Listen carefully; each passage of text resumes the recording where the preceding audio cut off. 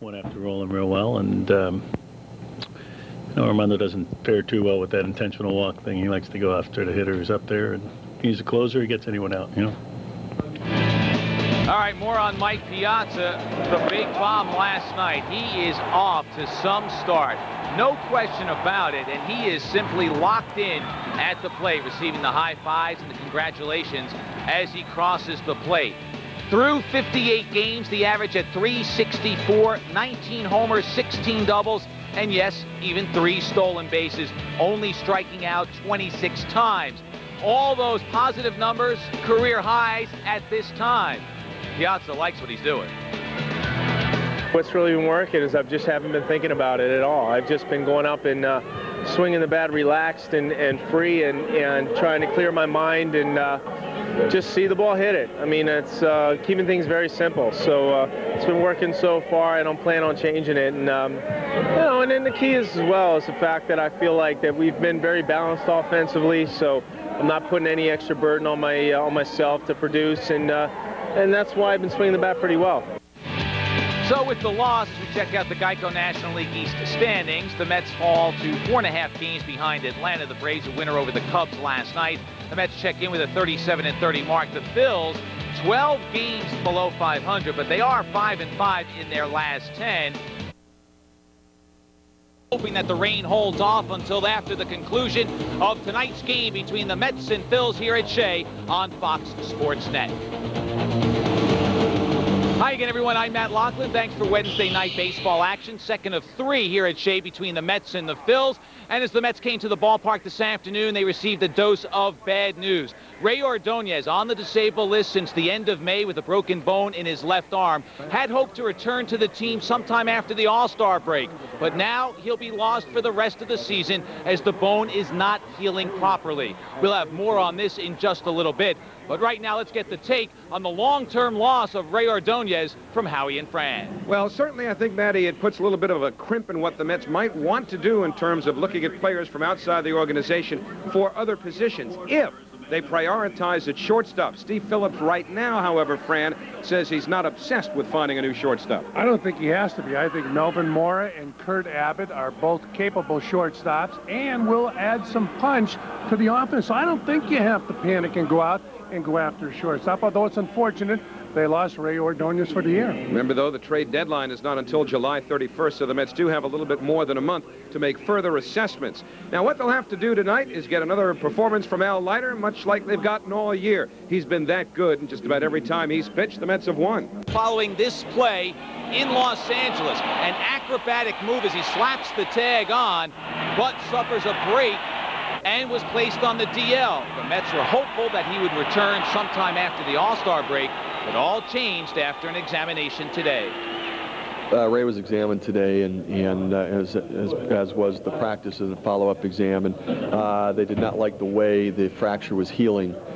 He's developed an angulation, a little bit of a bending in the healing process between the two bones to a degree that they're not satisfied with. So they're going to have to go in and perform surgery, put a plate and screws in his forearm and allow it to heal, and we've lost him for the year.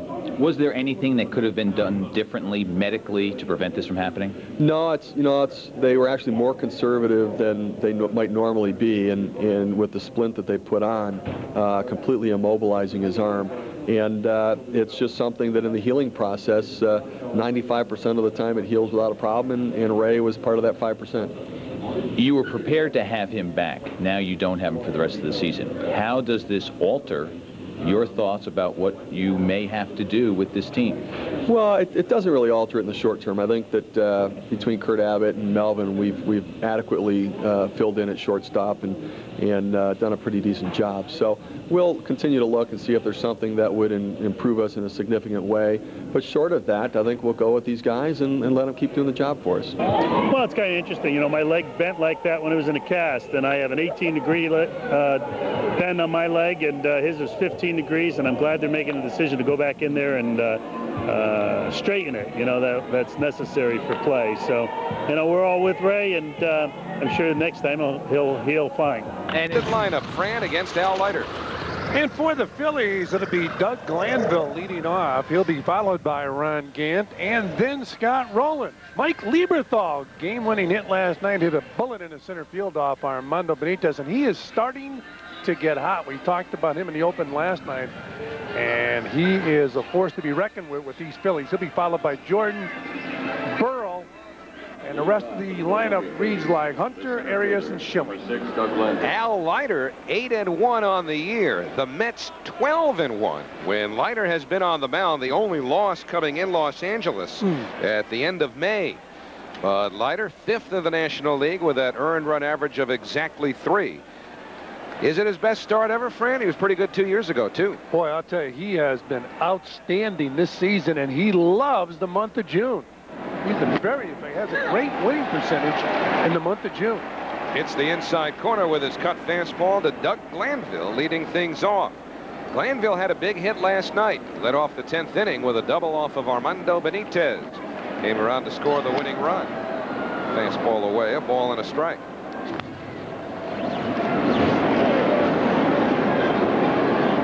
Doug Glanville has hit Leiter well in the past with 9 out of 23 against Al. Glanville, great speed. But he swings through the change. It's 1-2. These planes overhead have not seemed to bother Glanville too much. At least not at Shea Stadium. He has always hit well in this ballpark. And you'll see plenty of them overhead here at Shea. Glanville, familiar with the area. Living in Teaneck, New Jersey now. Born in Hackensack, right around the Meadowlands. He grew up a Phillies fan. Started his career in Chicago with the Cubs and got traded to the Phillies. Lifted foul down the right field line. He was a much more effective leadoff hitter last year for the Phillies. Doesn't walk very often. Hit over 300. Gets a lot of base hits. And he can steal a base. Very good defensive center fielder also. Graduate of the University of Pennsylvania. And the 1-2 on the way. Got him. So Al Leiter strikes out Doug Glanville to get us started. One away. Let's go around the horn, take a look at the Mets defensively. At first base, Todd Zeile. Edgardo Alfonzo is at second. And with Ordonez down for the year, well, first Robin Ventura at third, and then over to shortstop, where Melvin Mora will play tonight. It was Abbott last night.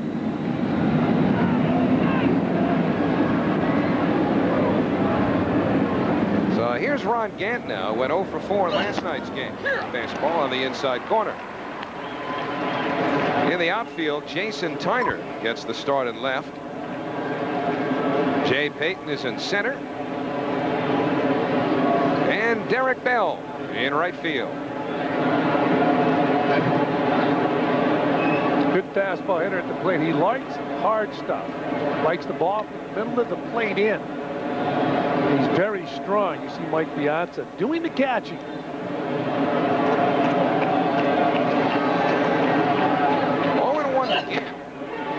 And another fastball. It's 0-2. Likes hard stuff in, but not that hard, not that far in.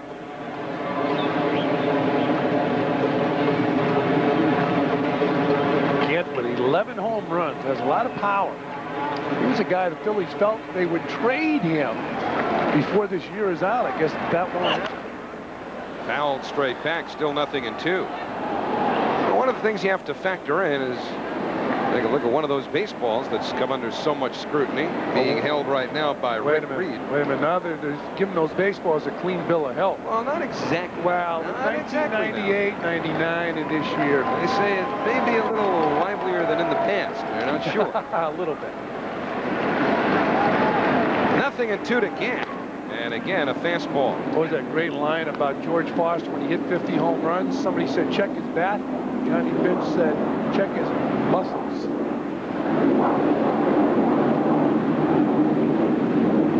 Rick Reed will pitch against his former team, the Pirates, on Saturday here at Shea. Pirates come in Friday, Saturday, Sunday. Right here, 1-2 on Ron Gant. And it's looped into short right field.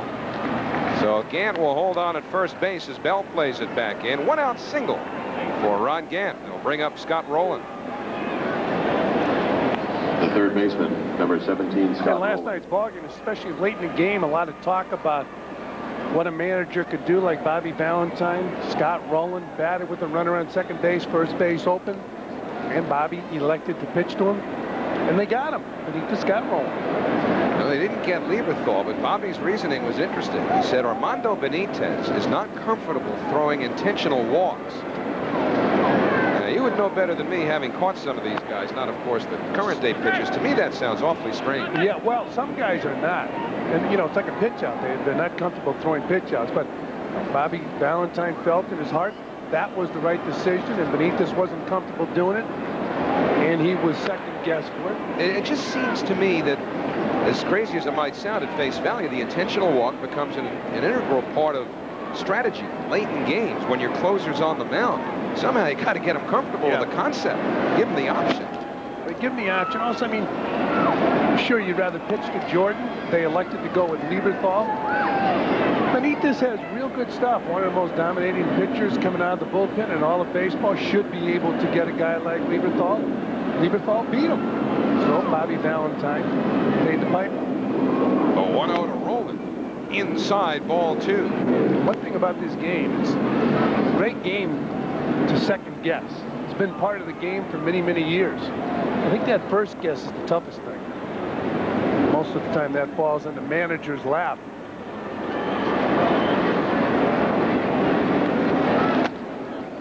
Three balls, no strikes to Rowland now. I think the interesting part of it, though, is not so much second-guessing the strategy now that Bobby's told us why he didn't do it. It's how do you get a pitcher comfortable throwing 4 balls out of the strike zone when you may need him to get an inferior hitter and get out of an inning. I'd never heard that before. You know how you do it? You work on it. Well, Leiter just threw 4 out of the strike zone, but he wasn't trying. So add a gray hair as Mike Lieberthal will bat with runners at first and second. He did the Mets and Benitez in the 10th inning last night. We'll go back to last night's base hit. It was a pitch up in the strike zone. Lieberthal hit a line drive into center field. That was after Glenville scoring what eventually was the winning run. This was after Bobby Valentine elected to pitch to Scott Rowland. And they got Scott Rowland, and Lieberthal got the Mets.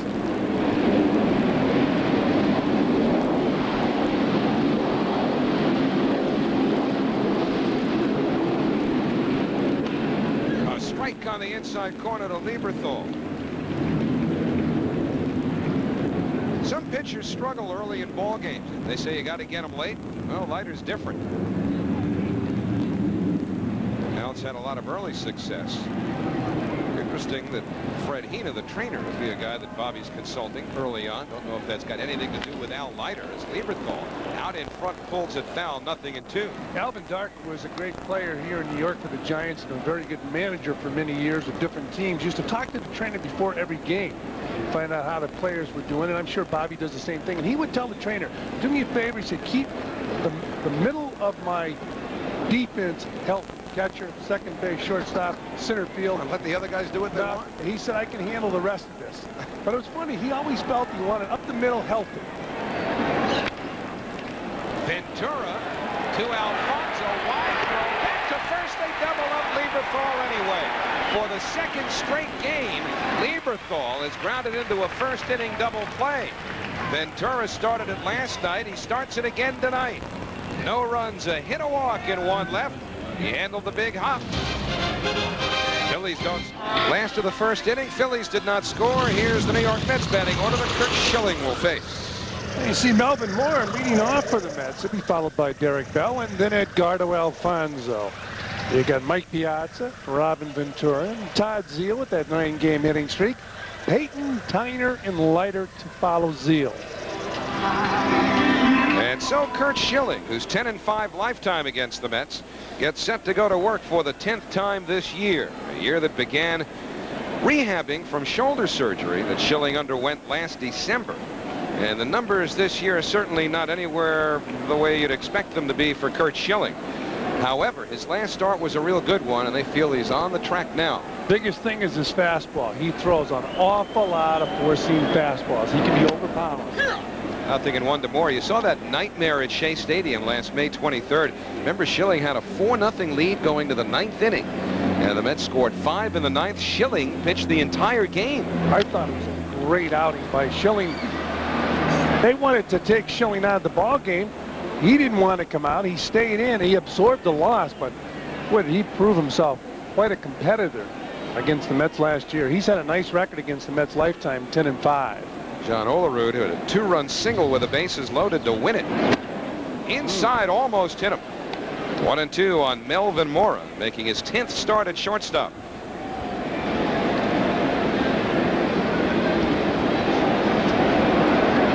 And the 1-2 on the way, and it's on the outside corner. So Schilling freezes Melvin Mora. One man away. Let's go around the horn and take a look at the Philadelphia Phillies defensively. At first base, one of the heroes for the Phillies last night, Pat Burrell, hit the 9th inning home run off of Benitez. Kevin Jordan at second. Over at third base, Scott Rowland. And the shortstop is Alex Arias. That's the Phillies on the infield as Dereck Bell settles into the batter's box. Bell had one hit last night. Looking at the Phillies in the outfield, Ron Gant is in left. Doug Glanville in center. And Brian Hunter is in right field.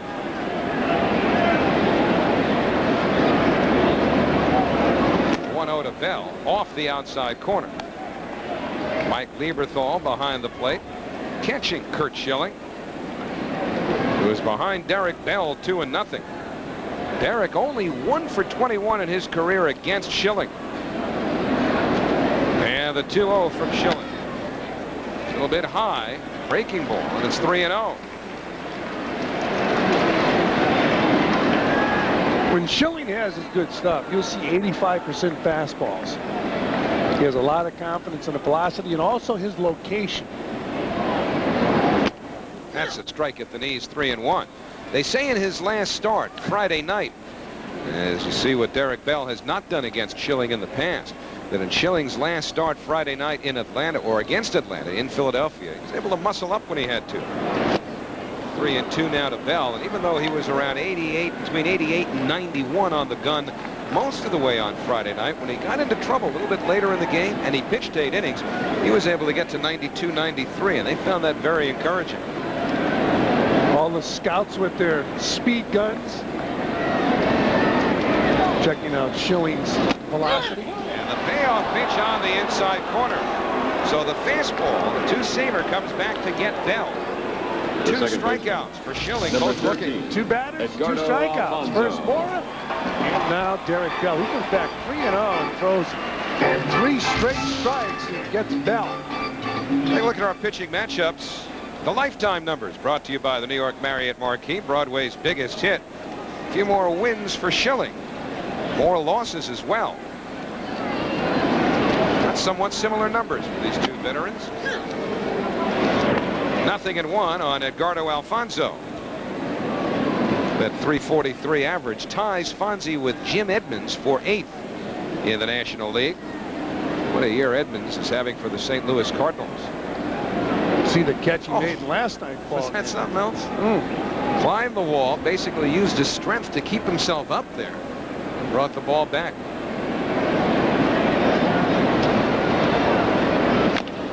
Bouncing ball, foul, 0-2.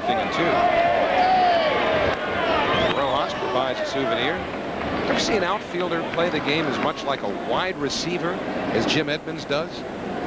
He's making diving, acrobatic, circus catches almost every night. He certainly is an outstanding center fielder, but baseball features a bunch of them now. Kid in Cincinnati's not bad. Alfonzo holds his swing, 1-2. Tim Griffey Jr. Glanville chases those balls down pretty good. Jay Payton gets as good a jump on a baseball as anybody in the league. Made a catch in San Francisco this year that was memorable. Piazza waiting on deck. The 1-2 to Alfonzo inside. So again, if you've been watching the readings on Schilling's fastball, it's just barely topping out around 90, 88, 89. But they say he muscled up later in the game. Schilling's always been a workhorse. Likes to work deep into games. All 3. He isn't top 90 yet. Pretty interesting to watch. But when he has his good stuff, there's an 110-mile-per-hour slider. He has his good stuff, and his arm, his health. As I mentioned a moment ago, he gets that ball up there. He'll get it up there 94, 95 miles an hour with good location. So it'll be a payoff pitch to Alfonzo. It's a fastball, and it misses low. So Schilling struck out the first two, got ahead of Alfonzo, now loses him, setting up Piazza. Schilling didn't want that. Tell by his expression. Look at those numbers. 19 dingers, 52 RBIs. And last night, he got things going early. That's his 19th. Hit it a long way. He just crushes the baseball. Boy, has he changed the atmosphere here at Shea Stadium since the Mets picked him up. Unbelievable. As he often does, he takes a pitch, 0-1. Look at the numbers. After 58 games, he's having his career year. Look at those numbers. Those 3 stolen bases are intimidating. You get the 364 average catcher. 58 games for Piazza. Hit deep to left field. That's long gone again. And those numbers just got a little bit fatter.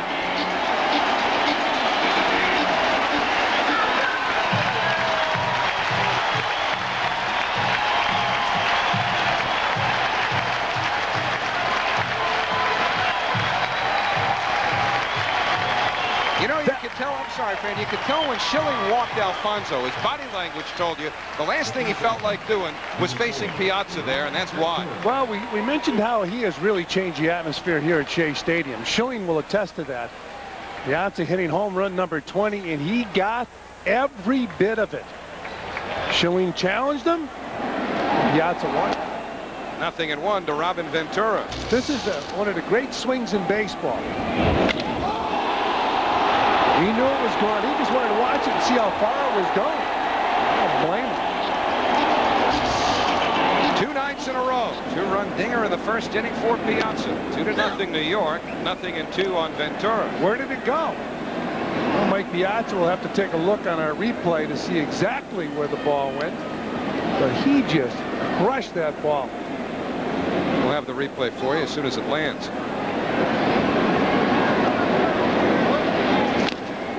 Bounced foul, still 0-2. Mike Piazza on the highlight shows tonight. We'll take a look at exactly where this ball started and where it finished. Great shot of Ron Gant. He took, oh boy. Gant took one step and then decided to watch it.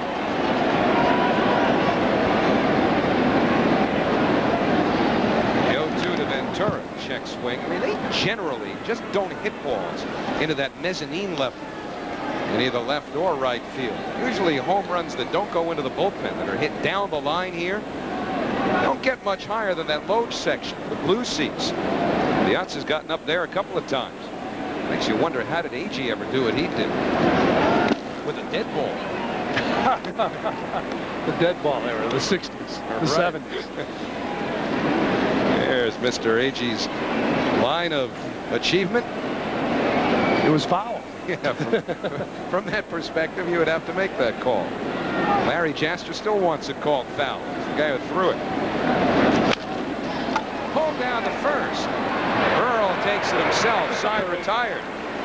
So Schilling, with 2 strikeouts to start the inning, walked Alfonzo, and then came Piazza. Just like that, 2-0 New York.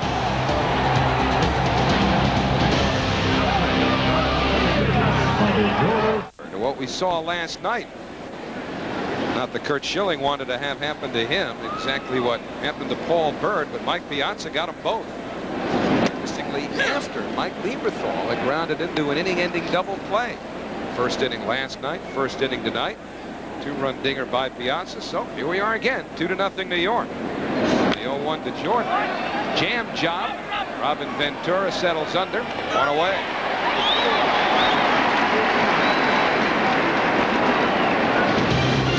New York Mets baseball is brought to you by Brewery Fresh Budweiser, official beer of Major League Baseball. This Bud's for you. By Propecia, talk to your doctor today. And by Toyota, every day.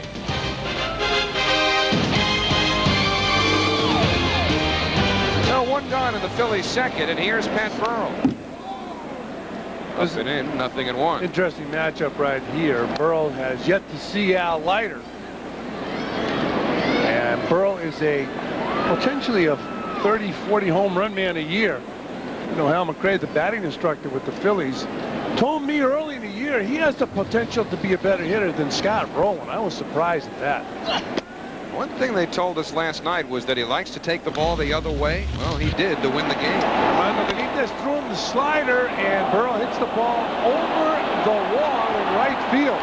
That's good hitting. You're facing a guy like Benitez who throws that hard. You're still able to reach out with 2 strikes and hit the ball over the wall. You get a lot of power. I should say that's the home run that tied the game. That was in the 9th inning, leading off against Armando Benitez. Al McRae, the batting instructor with the Phillies. Should be the sliding instructor. Oh, he was dirty. And he's a good friend, but he was dirty. I'm surprised somebody didn't kill him with a baseball down there at second base. He and George Brett used to try to do damage to those middle infielders.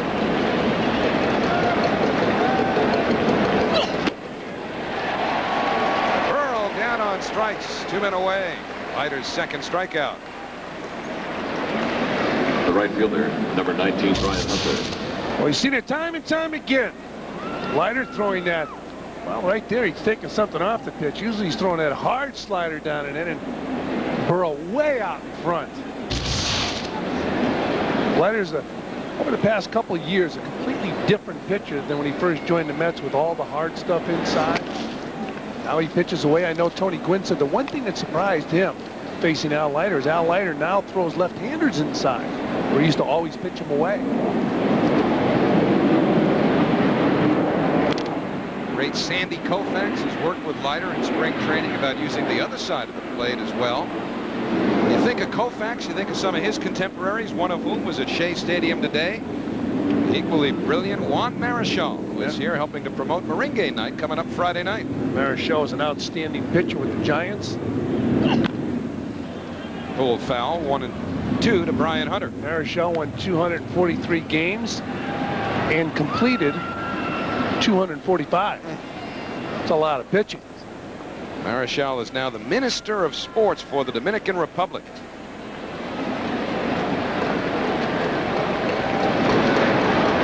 One-two on the way. Up the middle and on through. Hunter went up to get it. And the Phillies have their second hit. 2-out single by Brian Hunter. The shortstop. Well, I mentioned that Friday night will be the Mets' 4th annual Merengue night here at Shea Stadium. There was a press conference here at Shea this afternoon. Es muy mal, entonces yo quiero hablar inglés solamente. I can't translate. I don't know Spanish. It's an honor to be here Bobby's with doing that himself, of course, and his beautiful wife. Well, I took 3 years of Spanish and one, it's an honor for me too. so I'm very comfortable with it. I was going to lean on you there. Luckily, Bobby was translating. So 2-out Hunter at first for Alex Arias. That's a strike, 0-1. So the festivities Friday will get underway at 6:45. Then the Mets and the Pirates at 7:10, and a Merengue concert will begin 15 minutes after the conclusion of the ball game. One of the most popular nights of the year here at Shea the last few seasons. Alex Arias pops up to the right side. Alfonzo needs a catch to retire the side. Just joining us, Ray out for the year. Zeal takes ball 1 from Curt Schilling. Ray had a splint taken off today, and the doctors determined that his fracture was not healing to their satisfaction, so he'll need surgery. They'll install a plate that will stay in Ray's arm until about the 1st of the new year. So Ray is gone for the rest of the 2000 baseball season. 2-0 on Zeal. And Schilling. Strike on his fastball, 2-1. Well, I guess the concern about Todd Zeal taking over for John Olerud is over. Todd Zeal is doing a nice job defensively, not in the category of classic John Olerud, but he has certainly been very impressive with the bat. Well, he just extended a hitting streak to 10 straight games, and that home run by Piazzi in the first means that Mike is now hitting 11 straight. So a couple of hot hitters for the Mets. Here comes another one. Zeal on first and nobody out. That will give Jay Payton a chance. Payton had the Mets' lowest batting average last month, but he's got their best average so far this month, hitting .415 here in June, including 2 hits last night.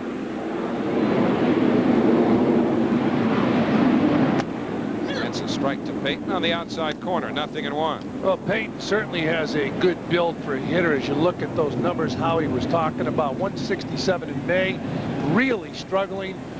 In April, 237, but he's now more comfortable, and he's put that average up over 280. He considers himself a 300 hitter wherever he plays. Didn't mean to swing. It's no balls, 2 strikes. Now it's 15 straight games now that Jay has started. Well, he's a guy that the Mets, we've talked about it, they've invested a lot of time and money. He was a #1 draft pick, an outstanding player. And boy, has he been impressive offensively and defensively.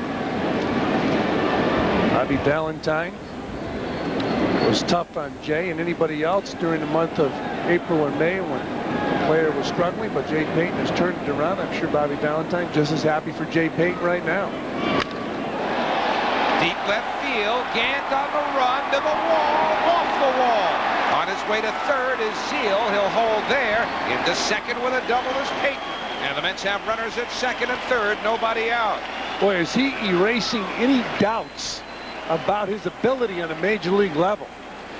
You can see him as a hitter evolving in the major leagues. When he first came up this year, he started playing, he was feeling for the ball. Now he is really whipping that bat through the hitting zone. It's not an easy pitch to get on top of that ball upstairs, and he's able to hit the ball off the top of the wall. Pretty good job of base running by Todd Zeal there, taking nothing for granted, not loafing, assuming the ball was going to be caught, but still Zeal, without any speed to speak of, had to stop at third base. I think what happened, he was decoyed by Gant. The way Gant went to his left on that ball was almost like he might have a shot, and then all of a sudden he turned around, looked, and watched it hit the wall. And Zeal was running towards second base because where that ball hit, you shouldn't be around second base as slowly as Zeal was doing it. But I get a feeling right there, you see Gant, now Gant going back like he can make a play. Ball hits off the top of the wall. Todd Zeal had run him.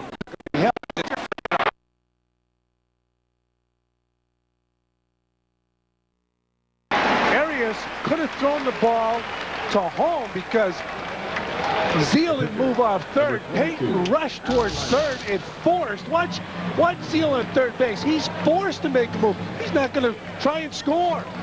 Now, Arias, with his back to, I guess he just felt we're going to give the run. And Zeal sees me playing back, so he's going to break on contact and score easily. But Todd Zeal held his ground. He was forced to move towards the plate when Payton hustled over to third base. But Arias clearly had a shot by throwing the ball to third to get an out over there. So now they bring the infield in, and Leiter on a safety squeeze situation. This is the bunt, 0-1. Safety squeeze, that gives the runner plenty of time to get back to the bag because he's not breaking on the delivery. Suicide squeeze, you come down the line regardless. And now Payton will come down the line, but the ball kicks foul. So it's 0-2 on Leiter. With a pitcher up, a lot of times a third base coach will send you on contact. If he makes contact, a lot of times it's not going to be hit that hard, even though the infield's in. A guy like Payton breaking on contact, he should score. He can fly. I'd hate to see him crush a catcher at home plate. As strong as rocks. Leiter gone on the fastball from Schilling. His third strikeout. So much for contact. So 2 men away, it'll bring up Melvin Morris. Melvin Morris. I know a lot of managers feel that it depends on the hitter. If you get a hitter up that's just kind of slapping at the ball, he's not going to hit the ball real hard, they'll tell you break on contact. That's a pretty good pitch right there. Now Leiter taking strike 3.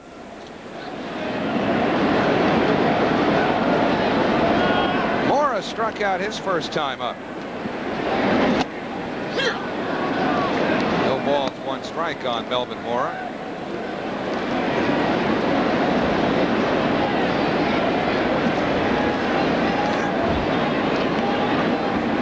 Tried to bunt his way on last night, the only time he came up with the ball game.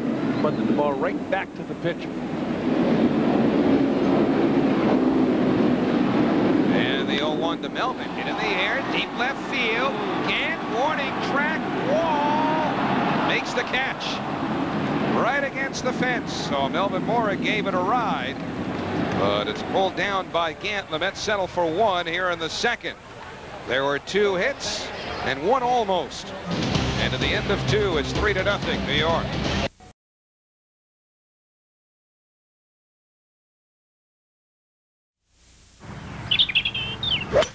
Tammy, what a drive. Yeah, the lessons are really paying off, but you know, you don't get all the credit. Who gets the rest? Dr. Norden. You had LASIK with Dr. Norden, too? Yes, after seeing a live seminar. Wasn't it great? Hearing about it's one thing, but seeing it is something else. Not to mention talking with the patient afterwards. Bill, why didn't you tell me about Dr. Norden sooner? Are you kidding? And miss a chance to give you lessons? To schedule a free consultation, call Norden Laser Vision at Curt Schilling will lead off for the Phillies, and the Mets have a 3-0 lead against him. 2-run homer by Piazza in the first inning. Zeal a single, Payton a double, and then a ground ball out by Tyner. Got Zeal home with the 3rd run.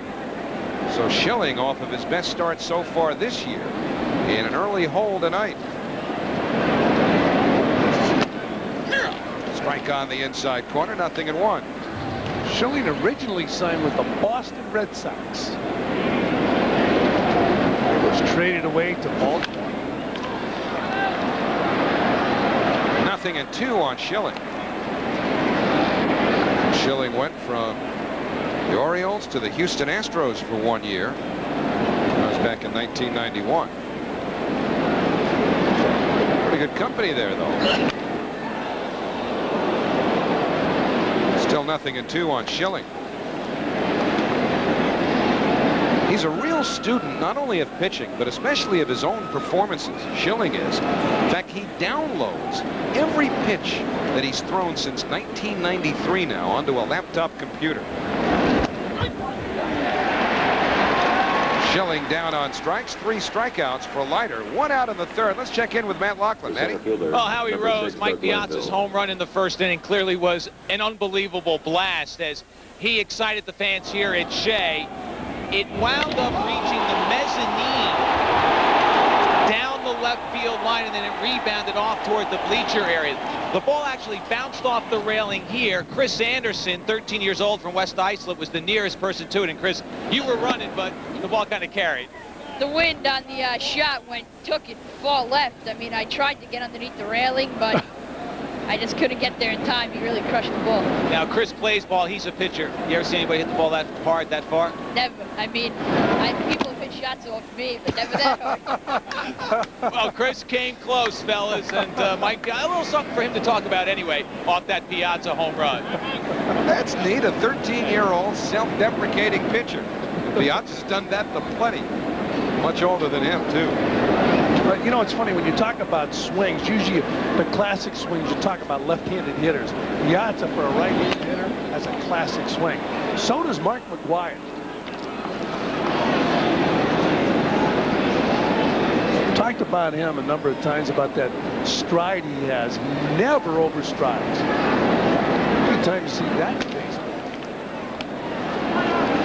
Leiter misses away to Glanville, 3-1. One of the things hitters are always concerned with is their stride, whether they're overstriding, lunging at the ball, but he never does it because of his stride. It's usually from the waist up. 3-1 to Glanville over on the outside corner. So Leiter runs a full count. Now has walked 1. He's struck out 3. 3-0 New York. We're in the 3rd. Came inside to him. It's a fair ball. Ball to throw. And, oh boy. Well, he made the pick, but he was off the base. Yeah, he was off the base. He had to come off the base to scoop that ball. And when he came off the base, Kerwin Danley, the first base umpire, didn't miss a good call by Danley. The left fielder, number 5, Ron Gant. Like a somewhat easy play for Ventura. Maybe a little too much time, because he has a good, strong throwing arm. He just flips it across the infield. The ball bounces in the dirt. And the Zeal comes off. He comes off the base to catch his ball. See Al Leiter's reaction to it, because it looks like an easy bounce. The reaction, he thinks this is an out. Oh boy. Ron Gant goes after the next pitch and lines it towards the left field corner. That's a fair ball. Tyner up with it. Around third is Glanville. He'll be held there, and in at second with a 2-base hit is Gant. The Phillies have runners at second and third, 1 out. So the error having an effect on Al Leiter. Ron Gant picking up a base hit in the left field.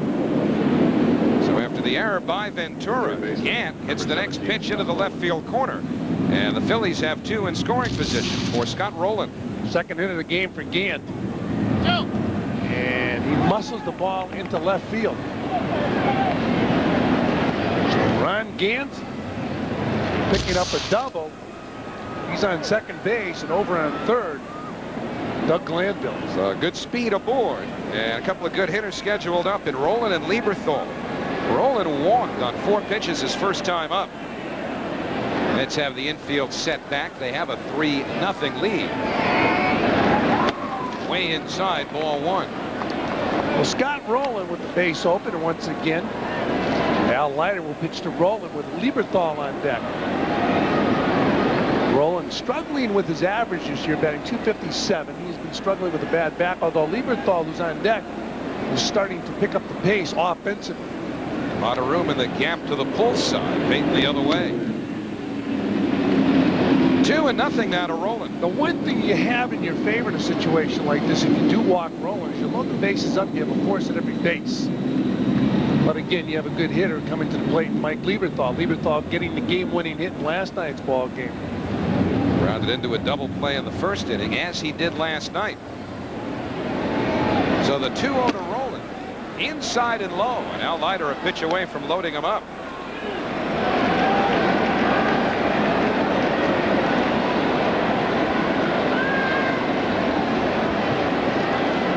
Rowland just now getting into real good playing shape. Hurt his ankle earlier in the year, was on the DL. It's a strike, 3-1. Of course, he had back problems last year. Well, it's a pretty good pitch for Rowland to rip. Leiter throwing the ball in the middle of the plate.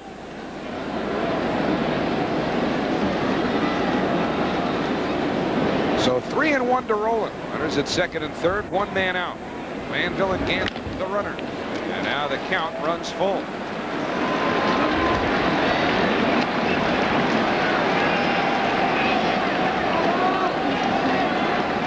One thing Al Leiter has in his favor is that open base. Now, as you look at Lieberthal on deck, we've seen Leiter throw that nasty breaking ball, but a lot of times it's such a big break on it inside to a right-handed hitter, it's out of the strike zone. Here's the payoff pitch, and it's fouled away again.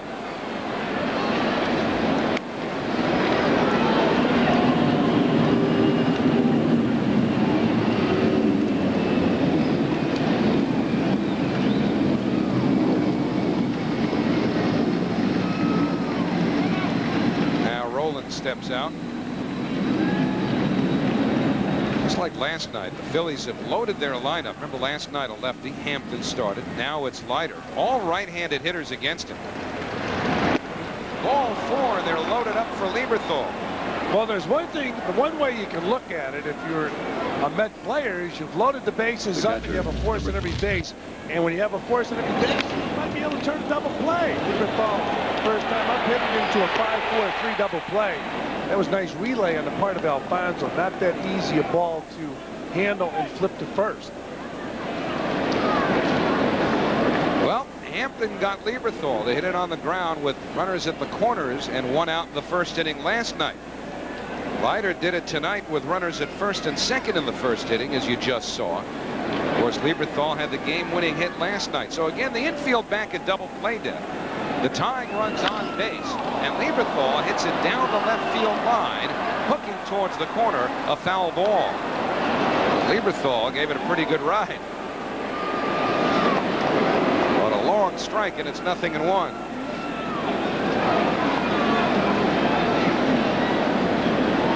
So he's handled Leiter well over the course of his career, and he's hammered the Mets this year. Even with that first inning double play, he's 7 for 17 against New York with a couple of home runs. He was a one-time first draft pick for the Phillies, and it took him a while to evolve into a solid catcher, but he's a complete catcher. Lieberthal's a good offensive player and a very good defensive catcher. Inside, 1-1. Phillies feel he's the best throwing catcher in the National League. Just a few short years ago, I remember when we were doing a game in Philadelphia, a pitcher was complaining about Lieberthal's ability to handle pitchers and call a game, and shortly thereafter, the pitcher wasn't with the Phillies. Another ground ball, but this one stays fair. Down the left field line. Glanville has scored. Gant scores. To third is Rowland. Just gets back to the bag. As into second with a double is Lieberthal. It's a 3-2 game, but Ventura thought that he had Rowland, who would overrun third, trying to get back to the bag. Third base up, Dan Morrison said no, but he hasn't convinced Ventura.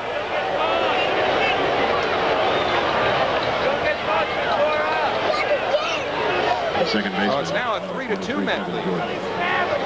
Tying run is now at third. The go-ahead run at second. And once again, good hitting by Lieberthal. But watch him play at third base. The throw to Ventura quickly puts the glove down. He got him.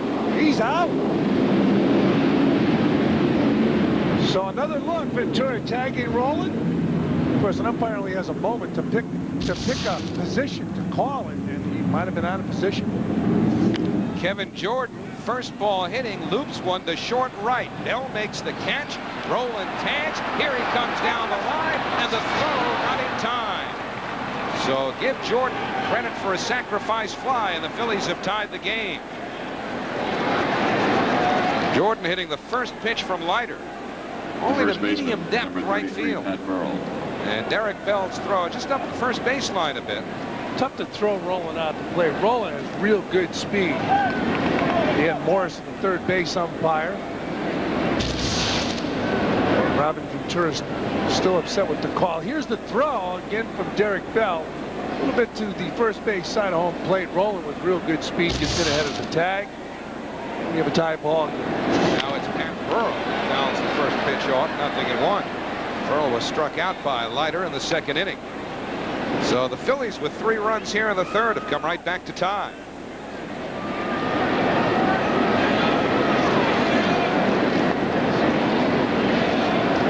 Remember that error by Ventura on the ground ball hit by Glanville. Would have been 2 outs, nobody on. And that throw got Glanville. Then Gant doubled, Rowland walked, Lieberthal doubled in 2, and now Jordan sack fly has tied the ball game. Well, the old saying that errors are part of the game, but it still hurts. Robin Ventura, who's usually as steady as anybody in the game, 6 Gold Gloves, makes an error here in the third inning, and it came back to haunt the Mets. Tied up Burrell, and it's 0-2.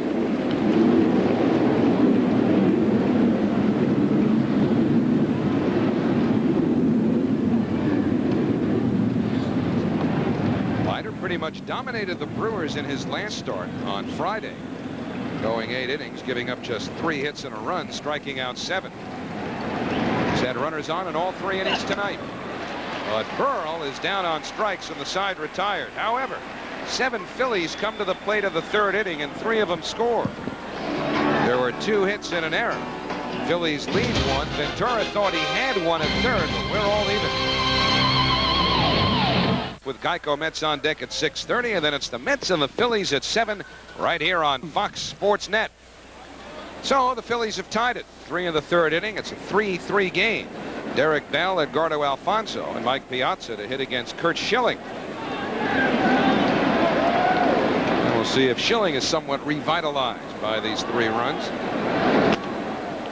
Bell struck out his first time up. One thing you got to keep in mind, that Schilling has come off arm surgery, and usually it takes a while for a pitcher to get back to his old velocity. Some guys surpass their old velocity after arm surgery. That's hard to believe, because at one time when a pitcher had arm surgery, it was pretty much over.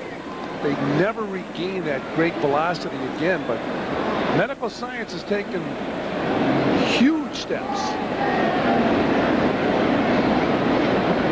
It'll be an 0-2 to Dereck Bell, and that's just low. Remember, they shut Schilling down on the 8th of September last year because of those shoulder problems, but they didn't do the surgery until the middle part of December, which is a little later, I think, than the Phillies wanted and that Schilling expected. So that compromised his ability to get ready for this year.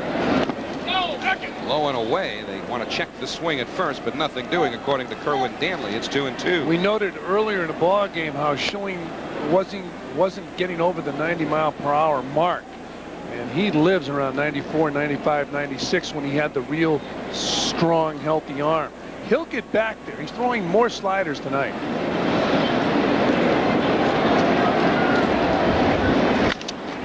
Hit hard by Bell, but right at the second baseman, Jordan. That's the first out here in the home third. Schilling is now retired 4 in a row. The second baseman. And it'll bring up Edgardo Alfonzo. Edgardo Alfonzo.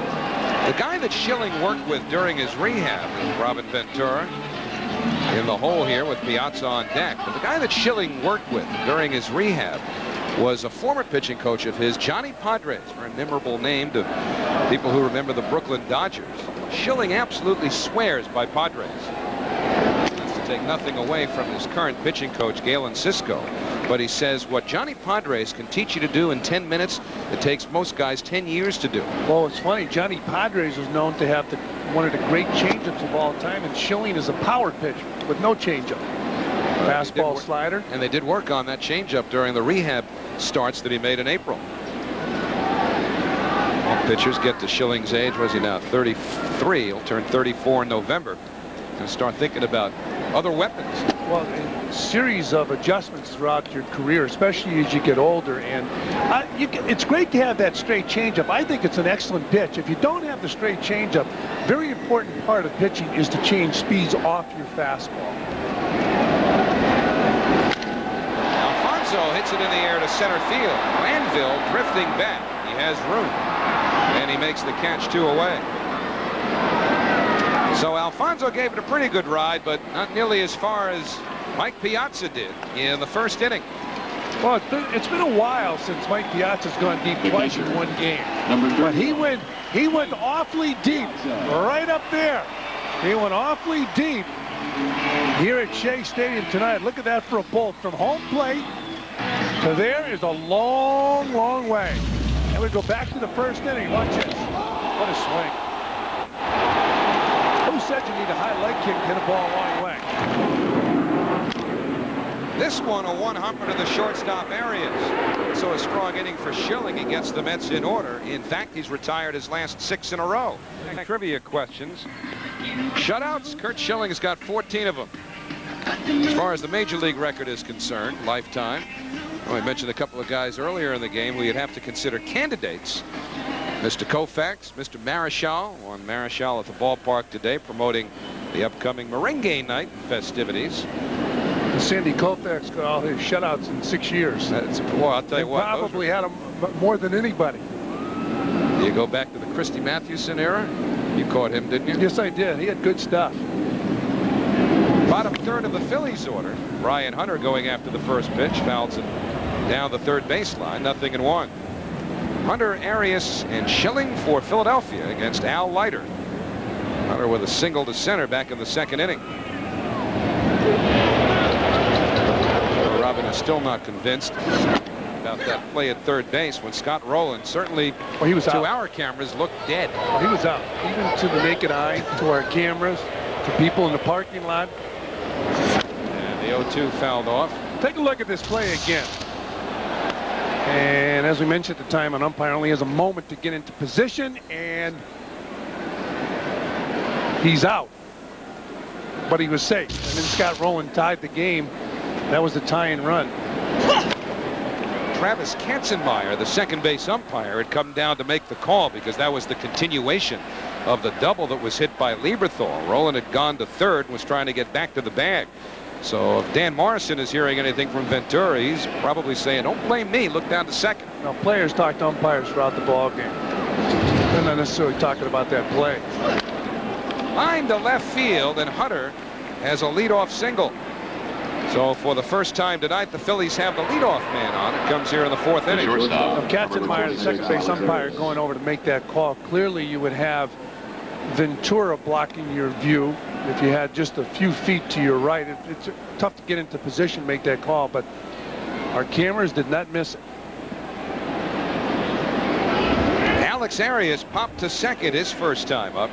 He's playing shortstop because Desi Reliever, the incumbent, has had all kinds of problems offensively and defensively. Inside for a ball, 1-0. Reliever was perfect for the first part of the season in terms of errors. But over the last 38 games he played, he's made 19 errors. That's an error every other game, and he hasn't hit either. That's a bad combination. Yeah, that's a case of losing your confidence. 1 ball, 1 strike to Arias. By the way, as far as Bobby Abreu, who was late last night coming to the ballpark, the reason he's not in the lineup tonight, some more discipline. Yeah, the old continuation play. The rule the Phillies manager Terry Francona has is that if you're not there when the bus gets there, you don't play. And the feeling around the Phillies, and talking to some of their people before the game, is that every once in a while you've just got to rattle Abreu's world a little bit. He's one of those players that needs the occasional wake-up call, and Terry Francona sounded the alarm 2 nights in a row. Line caught by Ventura, and he won't even make the throw. But he made Hunter get that uniform dirty. Nice play by Ventura, 1 away. Reaction position. You better have good reactions if you're going to play third base. A few weeks ago we saw Cal Ripken jump. Well, Ventura jumped. Quickly came down, was ready to throw, but Hunter got back.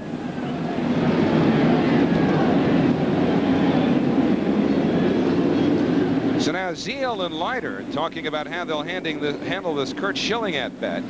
You would think that Curt would be bunting here. Yeah. He's only 1 out of 17 as a hitter. He would be bunting right now. It would be a big surprise if he doesn't bunt.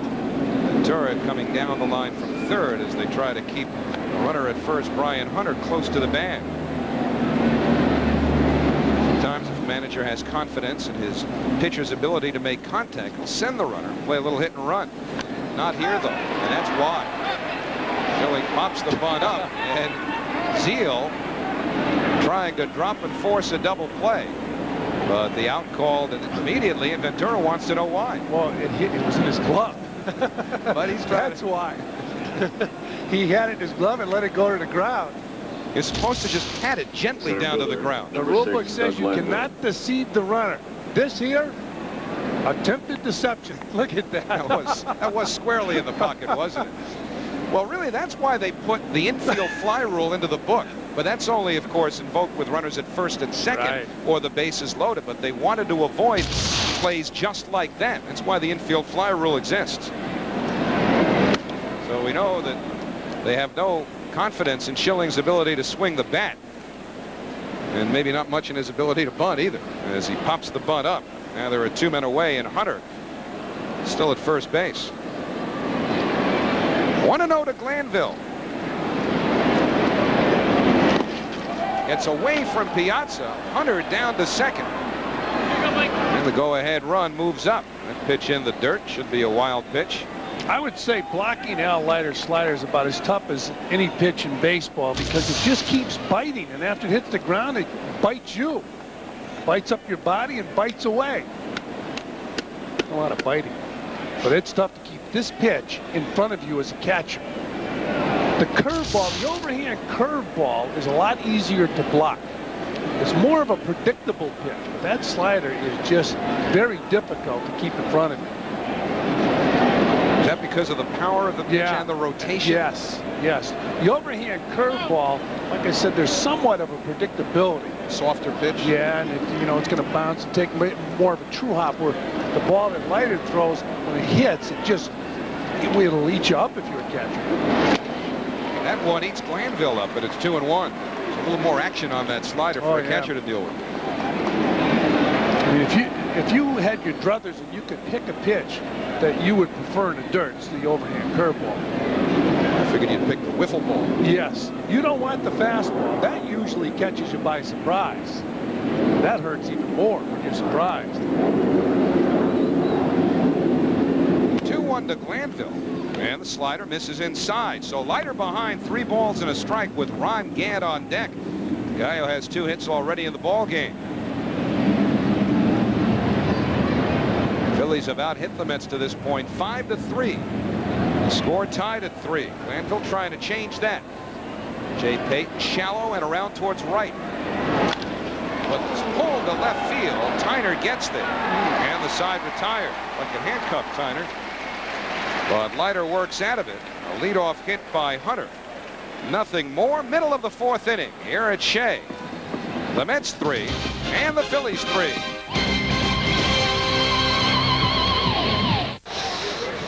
Last of the 4th inning. Let's get back to that Aflac trivia question. The all-time Major League record holder for career shutouts.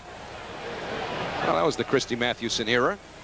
It wasn't Christy, though. Robin Ventura takes strike 1. Ventura, Zeal, and Payton here in the 4th. Walter Johnson had the record. They said all Walter Johnson threw was a fastball. He must have thrown extremely hard. He's called the Big Train. He enjoyed his big years in Washington with those Senators.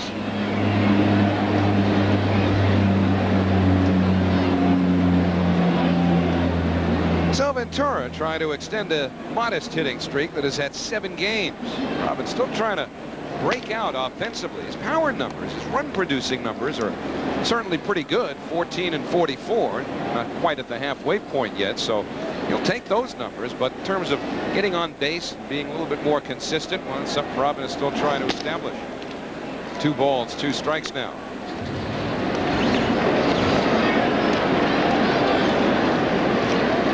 Clearly, Alfonzo and Piazza have been the Mets' 2 most consistent hitters, and you knew that would probably be the case going in. Jay Payton has picked it up over the last few weeks, as has Todd Zeal. Ventura still trying to break out. Dereck Bell got off to that great start, has cooled down dramatically, and the payoff pitch popped up. Short left center. The shortstop Arias called off by Gant, and then Glanville. So a catch by committee, and it's Glanville who chaired it. Well, they say the center fielder's got to take charge. First the shortstop did, then the left fielder did. Finally Glanville said, "I'll take it, boys." Well, the big thing is you got to be able to hear the center fielder, and he certainly has to take charge. But it looked like Glanville was more concerned about getting to the ball. He's yelling, I got it. Arias getting out of his way, but I guess Ron Gant didn't hear him. A strike to Zeal, 0-1. You're talking about certain players struggling now. The best thing a team can hope for during the course of 162 games is they don't have a team offensive slump. You can deal with a guy here and a guy there slumping, but occasionally when you see a team go into a slump for 2 weeks, they get clobbered. Well, the Mets have been streaky from an offensive standpoint all year. But they really haven't had a complete offensive slump, a team offensive slump. 1 ball, 2 strikes now on Zeal. I think the one thing that's been most surprising about the Mets is that they haven't handled left-handed pitchers better than they have, considering this is a predominantly right-handed hitting lineup. 1-2 to Zeal, just misses inside. Mets have only hit .227 against left-handers, and you would think, looking at this lineup, that facing left-handers would provide golden opportunities. So throw the stats out the window. Well, to this point anyway. Well, that's an overrated stat. You think Mike Piazza hits left-handers better than right-handers, or Dereck Bell?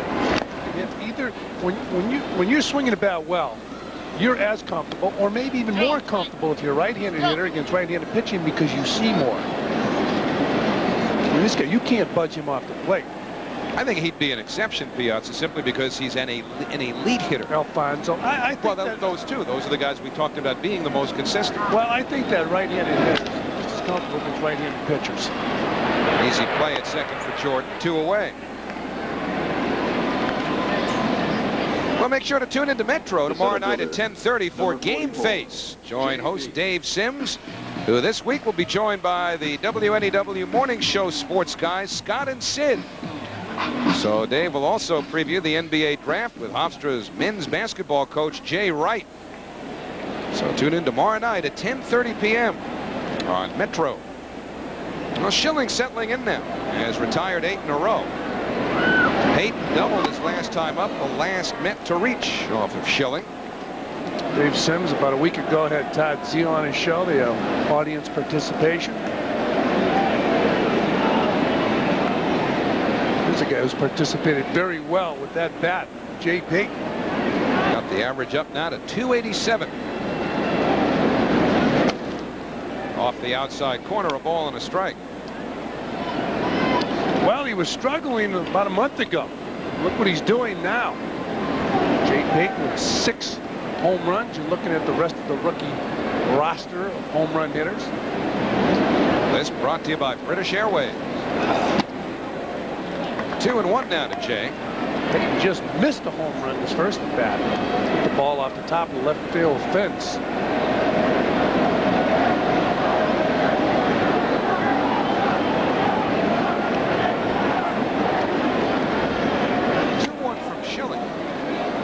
As he did on the first pitch. Payton going after the slider away, and it's 2-2.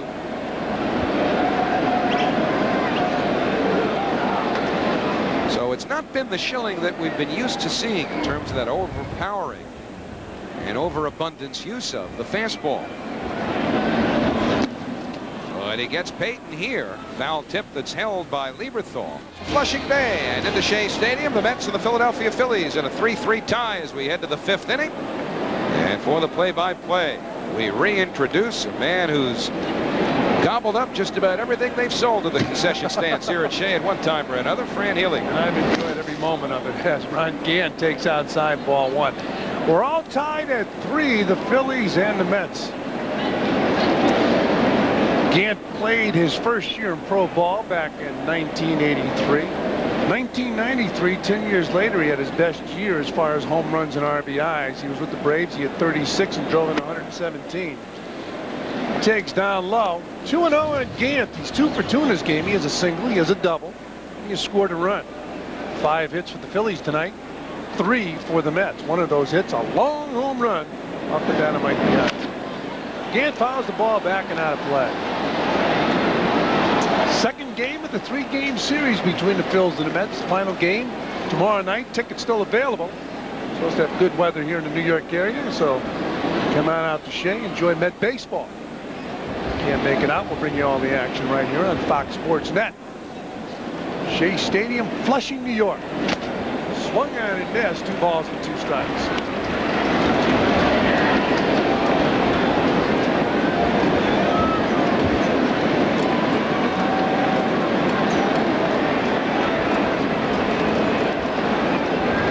Leiter 12-1 in June in his 3 seasons with the Mets. Gets Gant to foul the ball off. Still 2 balls and 2 strikes on Ron Gant. Nobody out here in the 5th.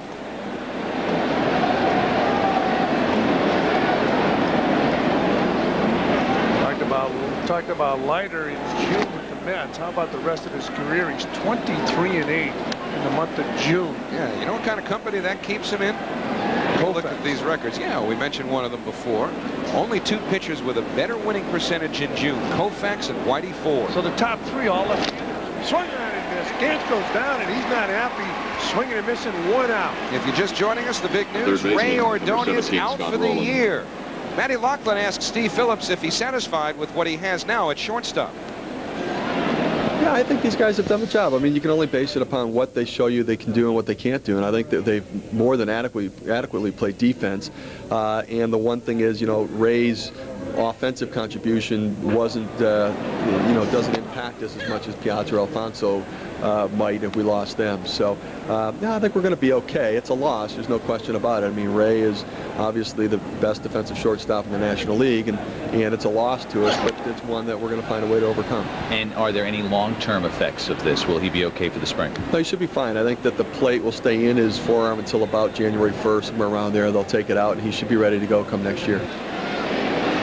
Well, Scott Rowland, the batter, 0-2 on Rowland, who's only 25 years old. Up high. Boy, you know what's interesting about this Ordonez situation is that people have speculated about the Mets' potential interest in Alex Rodriguez. And I mean, certainly the Mets are in no position. They can't comment on that. Can't get into a tampering situation. I wonder if this compromises that. Up high to Rowland. 2 balls and 2 strikes. Well, one thing is, Ray Ordonez, if he was going to be included in that trade, you know what you would get with Ray. Ray's got a 4-year contract. Rodriguez is a guy who becomes a free agent. You see the number 10 on the hat of Edgardo Alfonzo up high. Ray Ordonez is number 10. Also Melvin Mora has it on his hat. You see that number 10? 3-2. Foul ball. So we'll rack them up and do it again at 3-2. Interestingly, a former Mets shortstop was traded to New York late last night. Jim Leyritz went from the Yankees to the Dodgers, and Jose Vizcaíno is with the Yankees. They might be thinking about some action at second base with the Yankees. Chuck Knobloch outside the Roller. He walks. So Scott Rowland, a base runner with one man down here in the top of the 5th inning. Number 24, Mike Lieberthal. Dave Wallace looking on. Along with the manager, Bobby Valentine.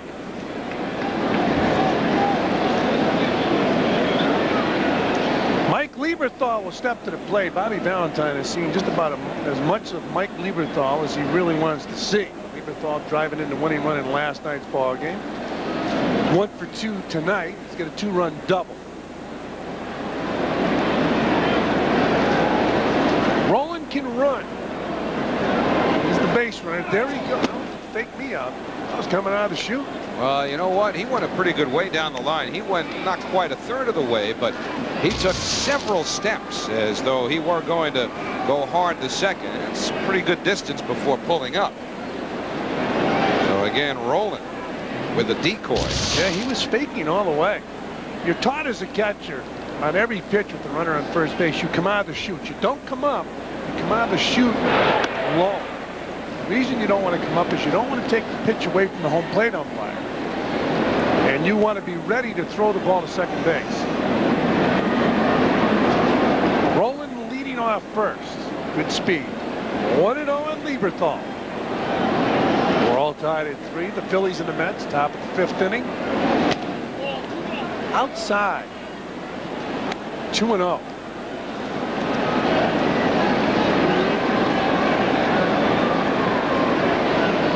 So 2 balls, no strikes.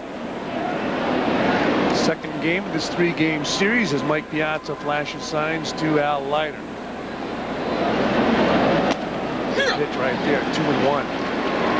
Braves coming into tonight's action with a 4.5-game lead over the Mets. They are trailing the Cubs 3-0 in Atlanta right now. Bobby Valentine is pacing. They check Rowan at first base. Central Division, the Cardinals with a 6.5-game lead over the Reds. The West is Arizona with a half-game lead over the Rockies. If you're going to send Scott Rowland from first, this might be the pitch to do it. 2-1, and Leiter thinking the same way, trying to keep him close. Lieberthal, pretty much a pull hitter. So you would think in this situation that if Terry Francona was going to put the hit and run on, that Edgardo Alfonzo, the second baseman, would be covering. See what happens. Not going. And Lieberthal hits a fly ball center field. Payne with a good jump makes the grab, and Roland hustles back to first base.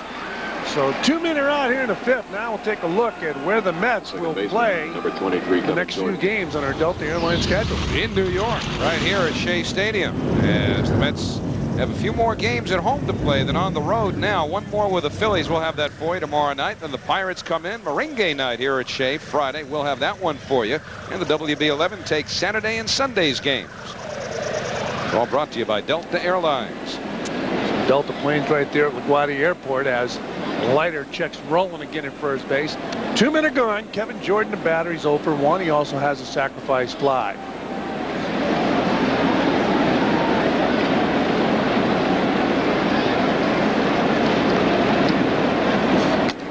Jordan takes a strike, so it's 0-1 on Kevin Jordan. Jordan playing second base for the Phillies, getting some playing time. Mickey Morandini's not going to face Al Leiter. He didn't face Mike Hampton. He has struggled against left-handers. Here's the 0-1 pitch. Right back up the middle. Nice job by Leiter gloving that ball. Easy flip to Zeal. So Al Leiter fielding his position, taking a base hit away from Kevin Jordan. And here in the 5th inning, the Phillies stranded a runner. They fail to score after 4.5 on the scoreboard. We're all tied at 3. And take a look at this. Right back to Leiter. Quick hands. Up save and a beauty. Well, if you're going to beat Al Leiter, you've basically got to shoot to the stick side. He's got a pretty good glove. There's a drive going glove side, but Leiter's there. And nice save by Al. Jason Tyner, the batter, takes a strike from Curt Schilling. 0-1 on the Met left fielder. As you look at the pitching matchup, Curt Schilling, Al Leiter. We're all tied at 3. It's a Marriott Marquis pitching matchup.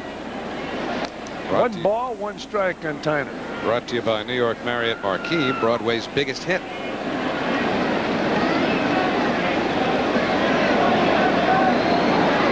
Rolling way on the grass. Tyner takes inside. 2-1. You see Scott rolling. He's telling Tyner, hit it past me. As time goes on, Tyner will get that swing, and he will hit it past him. 3 balls and 1 strike. That's a great deal of respect for his speed. Remember how Pete Rose played against Mickey Rivers in the World Series one year, daring him to basically drop one down? Same thing here. There's a strike. So now Roland will drift back a little deeper on Tyner. Here's a great time to bunt the ball. Catch Roland completely by surprise. Here's a 3-2 pitch. He loops it down the left field line. Gant going over and cannot make the grab. It's out of play. So we'll do it again at 3-2.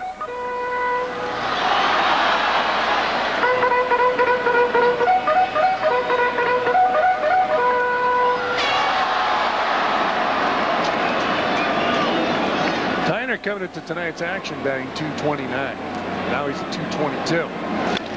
And he slaps it down at third baseline, but it's foul. Well, had he been able to do that before the count got to 2 strikes, given where Roland had been playing him, Tyner would have himself, of course, had the ball stayed fair, a 2-base hit. But it's where it goes over the base. Right. Does it go over the base? Well, again, a rookie such as Jay Tyner is in no position to make much of a fuss, so he doesn't. And a 3-2 pitch. Foul ball up the middle. Easy play, 4 areas. He flips to Burrell. 1 down. Well, fans, don't miss the premiere of METS Zone, presented by Keyspan Energy. METS Zone is a weekly half-hour baseball program for kids and their families. That's a good-looking show. Yeah, it aired up on the Diamond Vision board here today. It'll air every Saturday at 11 a.m. on Fox Sports Net. Have a rap session with Robin Ventura and a whole lot more. Al Leiter's the batter. He takes a strike. So a special look at the Mets' all-time winningest pitcher, Tom Seaver. An explanation of the scientific principle that causes a curveball to curve. Straighten out a few hitters. Certainly did. Foul out of play. The man who came up with the idea for that curveball, who really should have been shot, was Candy Cummings. He's in the Hall of Fame, and he had a losing record, but boy, oh boy, did he ruin some nights for hitters. They should have outlawed that pitch. Here's the 0-2 pitch. Leiter fouls it back and knocks the mask off of Mike Lieberthal. Yeah, but just think, if games were all fastballs, you'd be playing all night. Oh, but if, you know, you get a peaceful sleep. Well, Lieberthal won't, not after that. He'll be hearing bells right up until the alarm goes off. That's when you question, why did I pick this position? It's outside, 1-2 on Al Leiter. How about when they used to play this game and they didn't wear catching equipment? You knew if the manager said, you're my catcher, he didn't like you.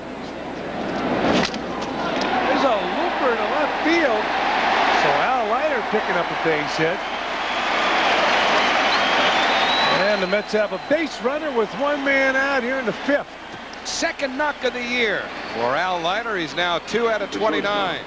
Number 6, Melvin Mora. And the dugout gets a bit of a kick out of it as well.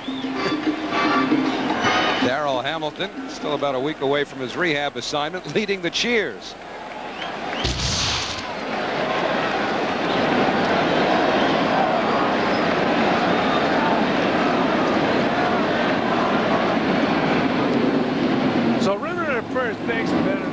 Mora takes up high from Curt Schilling. Mora struck out, and he flat out this ball game. Great opportunity for Melvin Mora and for Curt Abbott. Unfortunately, it took an injury to Ray Ordonez to give them the opportunity. It was a 1-0 pitch. There's a strike. I talked to Ray Ordonez before the ball game, and he seemed quite surprised when he was told operation and you're out the rest of the year, because he felt he was on his way back to getting back into the lineup. Saw Ray before the ball game in the Met clubhouse. Here's the 1-1 pitch to Mora. Outside, 2-1. Ray Ordonez showed up 14 pounds heavier this year. Struggled with his bat.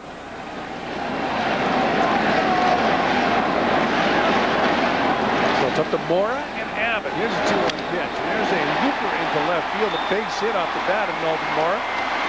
And the Mets have runners on first and second with one man out, and the batter will be Dereck Bell. Well, our quote book tonight is brought to you by Tri-State Consumer Auto Insurance. Call them right now for your free rate quote. And Darrell Hamilton basically says he's starting out all over again, at least as far as running is concerned, because of the toe injury. He hasn't been able to run on the ball of his foot for 3 years because of the pain. So it really is like starting over. He doesn't appear to be too bothered by it right now. Getting ready for Merengue night. Yeah, he and Benny dancing together in the dugout. The game has changed. Well, when your manager was a champion ballroom dancer, like Bobby Valentine, I guess the other guys have to fall into place and learn the hoof, too. Yeah, Bobby Valentine was an outstanding ballroom dancer. And he was national champion, and he told me it wasn't easy. I met a young lady with Continental Airlines named Bonnie Wrights, who was one of his partners in the ballroom dancing. Dereck Bell, the batter, runners on first and second, and he fouls the first pitch off. 0-1. Bobby told me he used to go from playing football or baseball to a ballroom dancing contest. His mom wanted him to learn things other than football and baseball. And he learned it well. See how deep the outfield is here against Bell, how much room in the gaps. Remember now, Al Leiter at second with no speed whatsoever, so it's going to take a long hit even to get him in from second base. The Phillies have the opportunity here to play Bell or play against the long hit with Dereck Bell.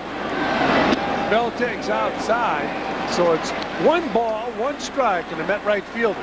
Runners on first and second.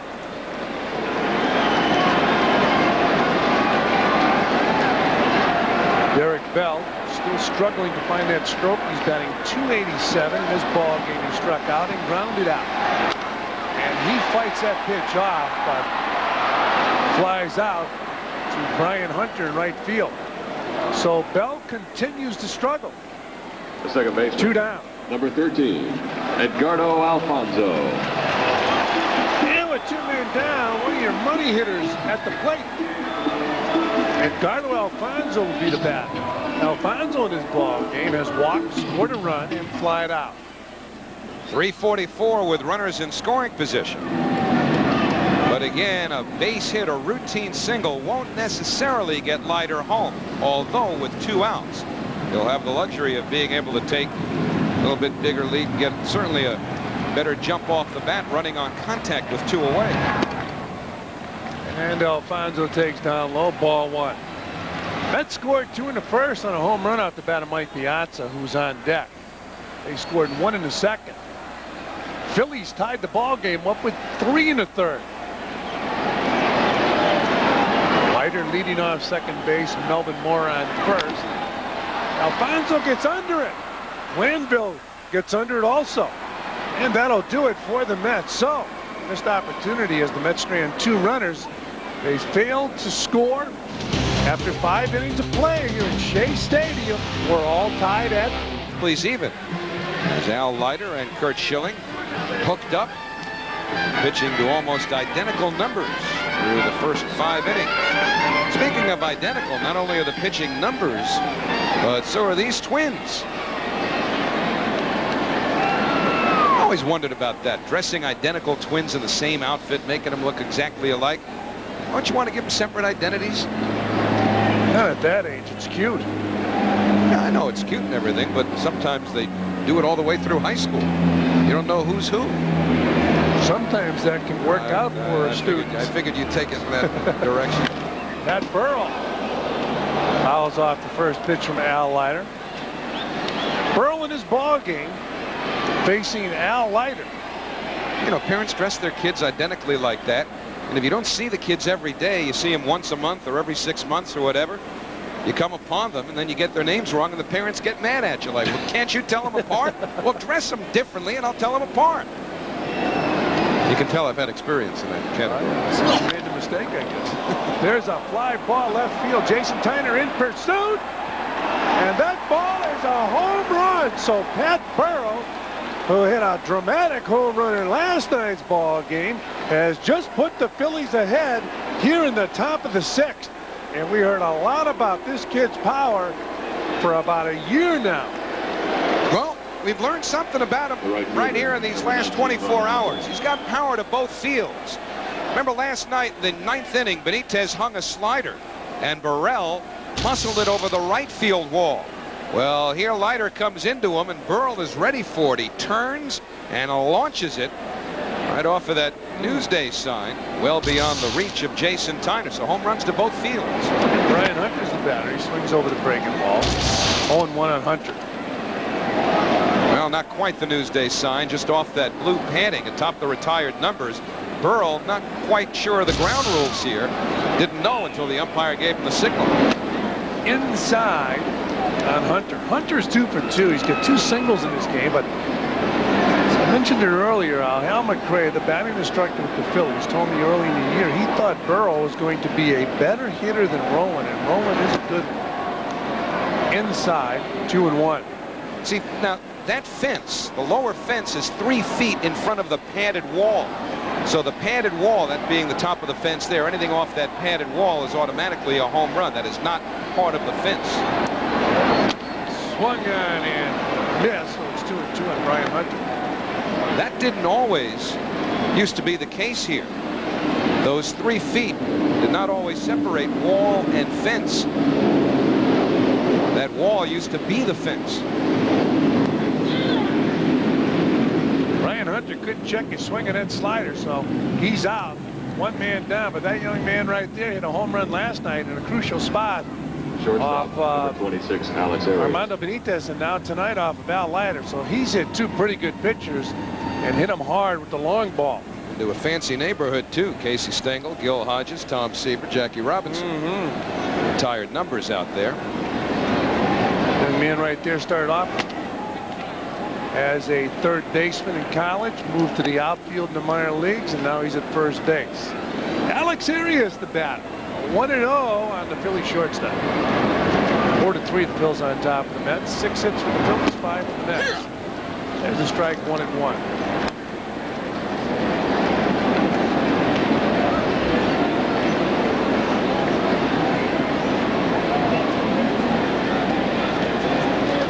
And the 1-1 pitch. Hard down the left field line. Just foul. Arias throwing the head of the bat down into the hitting zone and smoking a ball foul, so it's 1-2. That's that ball you usually swing at and you foul tip it off the old ankle. Here's the 1-2 pitch. Ooh, right by him. 2 down.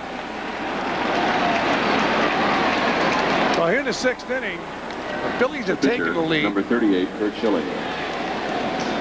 You see Leiter's pitch count, 99. Well, I believe the Mets don't get alarmed over his pitch count because he has such a strong arm. Curt Schilling, the batter, 0 for 2. He hits a fly ball to right field. Dereck Bell playing him right there, makes the grab. And that'll do it for the Phillies. But Al Leiter gave up a go-ahead home run to that guy right there, Pat Burrell. So Burrell does it again, the Phillies. Be sure to stay tuned for more contest detail. Dave Waller's talking to Al Leiter. Al giving up that home run to Pat Burrell. We have a one-run ball game. Now, if you like a Met player and you want to help him get on the All-Star team, well, look at this. Yeah, that'll do it. You can spend a couple days filling out the All-Star ballot. Are those ballots postage free? You can spend a lot just sending them out, too. Unless you can punch them all out here and drop them in the boxes around Shea Stadium. Hard to believe Edgardo Alfonzo is not leading Craig Biggio, but maybe with the Mets home for a while now, that'll change. Here's a guy who made the All-Star team, Mike Piazza. Seems like yesterday when Piazza was picked up by the Mets from the Marlins. What a day that was when he took a plane from Florida to New York. Bill Beck, the traveling secretary with the Marlins, sent him to the wrong airport. I had a lot of respect for Bill until he did that. He sent you a few wrong places over the years, too, didn't Beck? He was in Kansas City when I was there. 0-1 on Mike Piazza. Down low, 1 ball and 1 strike. He gave you plane tickets before you were traded to every city in the American League, didn't he? Just hoping. Hoping, wishing, praying. Piazza hit a long home run for his 20th. He hits the ball off into the bat and will roll foul. 1-2 on Piazza. I mentioned that prior to his last at bat, we haven't seen Mike go downtown twice in one game. That often. Can he do it tonight? Mets need a run to tie. They trail by a 1. 4-3, the Phils on top of the Mets. Keep in mind, Met baseball tomorrow here at Shea Stadium. Final game against the Phillies. Then the Buccos from Pittsburgh come to town. 3-game series over the weekend. Here's the 1-2 pitch to Piazza. Pulls it foul.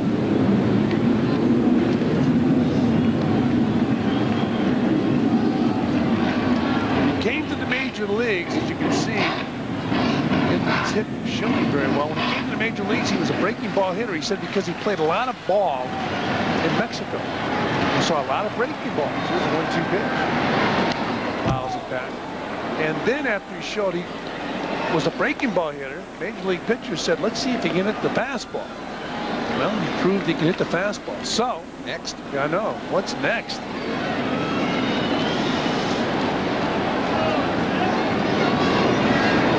Catcher in the history of the game has been a better offensive player. Down low, 2-2. Johnny Bench was a great one. Yogi Berra, Roy Campanella, Bill Dickey, Carlton Fisk. There's 2-2 pitch. Strike 3 to Mike Piazza. Good pitch by Schilling, 1 down. The third baseman, number 4. So Curt Schilling picks Ventura. up his 5th strikeout, and he hit the target. Lieberthal wanted it away, and you see where he's set up, right on the outside corner, and Schilling couldn't have personally delivered it there any better. So Schilling now will take on Robin Ventura. I was talking about catchers swinging the bat. I believe only 1 catcher has ever led the league in hitting as Ventura takes a strike. And it was one of the slowest running baseball players in the history of the game. His name was Ernie Lombardi, and he led the league in hitting twice. 0-1 on Ventura. Down low, 1 ball and 1 strike. They tell me they played Lombardi in shallow in the outfield. The infielders did. And threw him out at first base.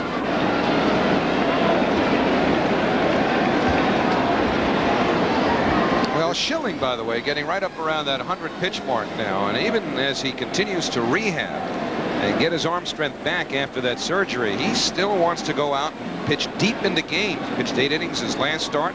He's had a complete game already. 1-1 pitch. Ventura drives the ball deep center field. Glanville going back, and he makes the grab.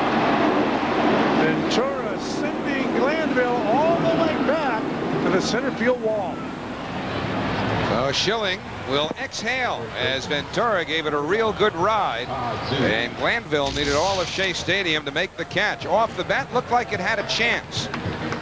Deep to right center. Glanville with a good jump, not even having the feel for the wall. He knew exactly where he was and made the play.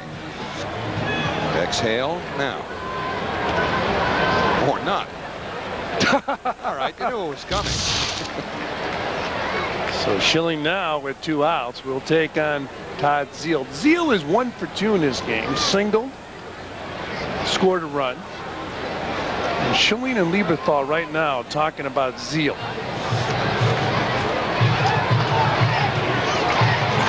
Well, you know, Curt Schilling has helped raise over $1 million for ALS, Lou Gehrig's disease. That's a tremendous effort on his part. And we've been telling you over the last 10 days or so about the Capcure Home Run Challenge, which wound up last night. Well, 160 home runs were hit, and $8 million were raised for prostate cancer research. All of the money that was pledged goes to Capcure, and you can still make contributions. Make sure you jot that number down, 1-800-547-CURE. Keep that in the game. The Capcure Home Run Challenge, at least as far as the home run side of it, is over, but you can still make your pledge. Over $8 million raised for prostate cancer research. And Todd Zeile takes outside from Curt Schilling, 1-0. What did we get up to last night? 55,000 per home run, right? Yep. So Piazza hit 1 and Burrell hit 1. $110,000 with 2 swings of the bat. Zeile missing a pitch right there. A little bit out in front. 1 ball and 1 strike. It was a breaking ball from Schilling. Measured at 78 miles per hour. 1-1 on Zeile. Last night, the Tigers beat the Blue Jays 18-6. There were 10 home runs hit in that game. So that's more than $500,000 right there. Great cause. 2-1 on Zeile. Goes at third base. Scott Rowland blocks it. Across the infield it goes. Nice hit by Pat Burrell at first base, and that'll do it for the Mets. 3-0 lead. The home run by Burrell providing the Phillies with a go-ahead run. So Rowland has been walked 3 times. Lieberthal had the game-winning hit last night. He's driven in 2 tonight.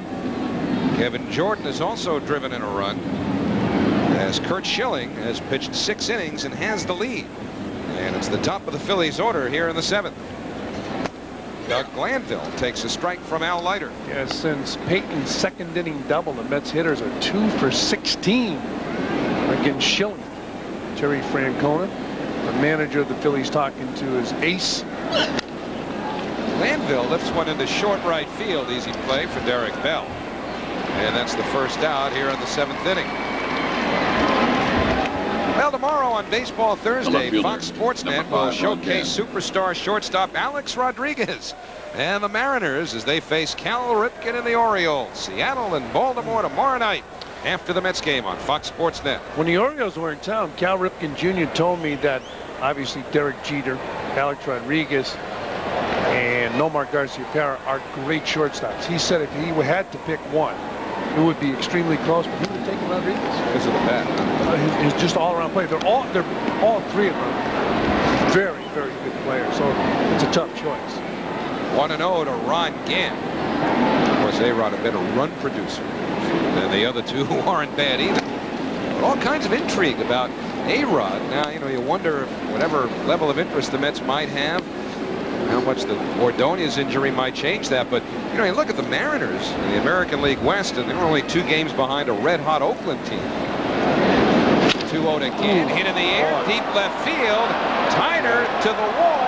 That's a gunner. 3rd hit of the game for Ron Gant. And the Phillies take a 5-3 lead. Well, as far as the Phillies are concerned, it's a good matchup if you have Gant at the plate with a hard thrower like Al Leiter. Especially that ball coming in on Gant. He likes the ball from the middle of the plate in, and he loves the hard stuff. And we've seen a lot of reactions by Al Leiter, and that's a reaction. He knew it. Tyner going back to the wall, but as soon as he left the bat, that baby's out of here.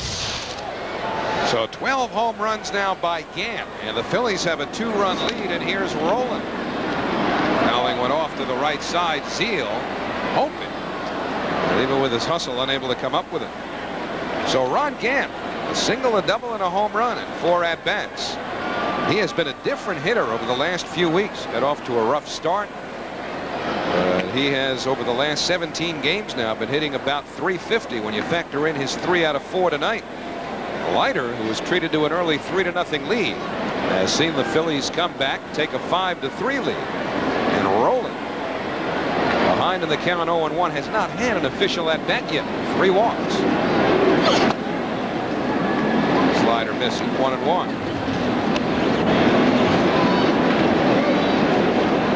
So Turk Wendell getting ready. Phillies 5 runs, 7 hits. The Mets 3, 5, and 1. Fouled away. 1-2 on Scott Rowland. You know, when you see a guy like Rowland go up there and hit a ball that far foul on a pretty good pitch with hard stuff, you know that a guy like Rowland is turning up the dial as far as the speed of his bat. Because Al throws a lot of hard stuff, and you got to get around on him. And Rowland way out in front hits the ball hard, but really pulls that ball foul. 2-2 now to Rowland.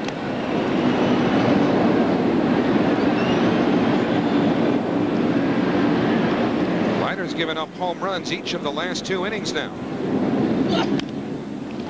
Soft line drive, Alfonzo over. He's not going to be able to get it there, though.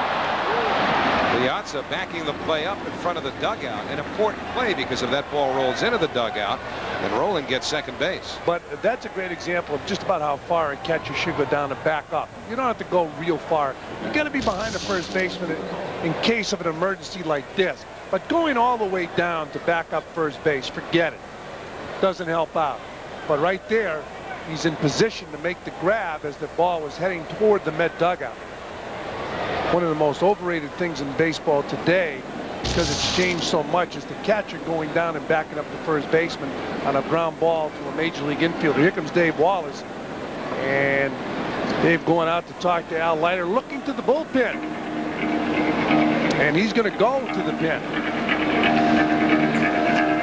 So Leiter will leave. The Phillies have taken a 5-3 lead. They have a runner on first and 1 out. And Mike Lieberthal coming up. So Leiter, who led 3-0, will leave trailing by 2 as Turk Wendell in his comments about his mode of transportation when the Braves get to New York next week. Well, here's Turk Wendell to face Lieberthal now with Rowland at first and 1 out and the run in. Phillies scoring on the Gant home run. Wendell just pitched a 1/3 of an inning last night. So Turk has been among the busiest relievers, his 38th appearance. Lieberthal hits it in the air to center field. Easy for Peyton. Rowland was halfway. He'll come back to first. 2 gone. You know, Howie, we were talking about backing up first base. A lot of times catchers would run down full tilt to back up first base. But guys like Piazza and Lieberthal, you don't want them to do that. You want them to stay strong because they're more important swinging the bat.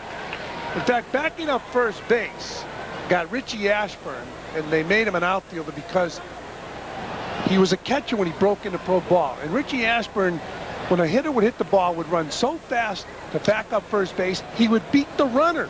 The manager said, wait a minute. If he's that fast, we're wasting his speed behind the plate. Make him an outfielder. Here's Kevin Jordan. He's the batter that Wendell struck out last night after Turk came on to relieve Armando Benitez following the Lieberthal base hit in the 10th inning. It was the only batter that Turk saw. Jordan denied 0 for 2 with a sacrifice fly.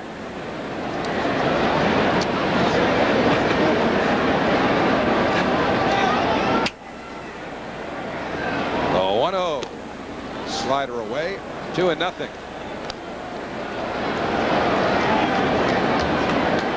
Richie Ashburn just didn't like the idea of catching. And so by showing off his speed, he made sure that his manager knew to get him out from behind the plate. Well, he had a long Hall of Fame career because of it, as you look at Dennis Cook. Line softly. Mora timed the leap, but couldn't come up with a ball. I guess he mistimed it slightly. No, he just couldn't come up with it. Yeah, the Phillies have 2 on, and Pat Burrell, who last time up hit a home run off of Leiter to put the Phillies in front, delivered what to now is our Dodge drive of the game. So Burrell going deep last night, and he comes back tonight. and he's so strong, he didn't really get a whole lot of that ball, but he got enough of it to hit it over the left field fence. And Burrell, not really knowing the ground rules here at Shea Stadium, figured he better leg it out. Then they told him, slow it down, you can Cadillac.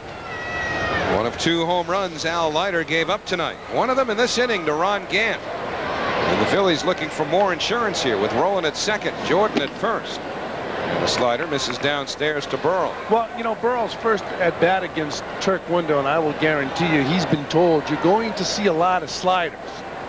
So if you wait long enough, you're going to get one. He hit a hanging slider out over the right field fence last night off Armando Benitez. There's the slider again. It's 2 pitches, 2 sliders. Young player, a lot of power. Has hit in the minor league. He hit in college. Find out if he can hit the breaking ball. Well, 2 out of the strike zone to Burrell. So 2-0.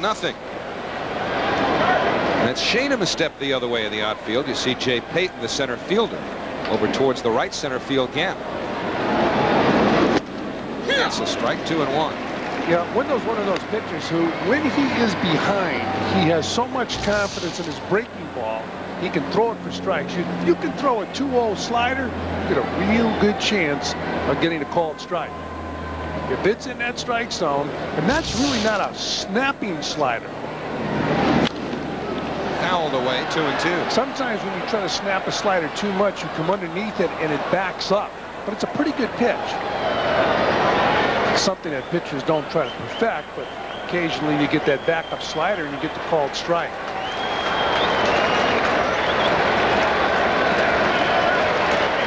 So Wendell trying to get out of the inning here with Scott Rowland, the runner at second, Kevin Jordan at first. 2-2 to Burrell.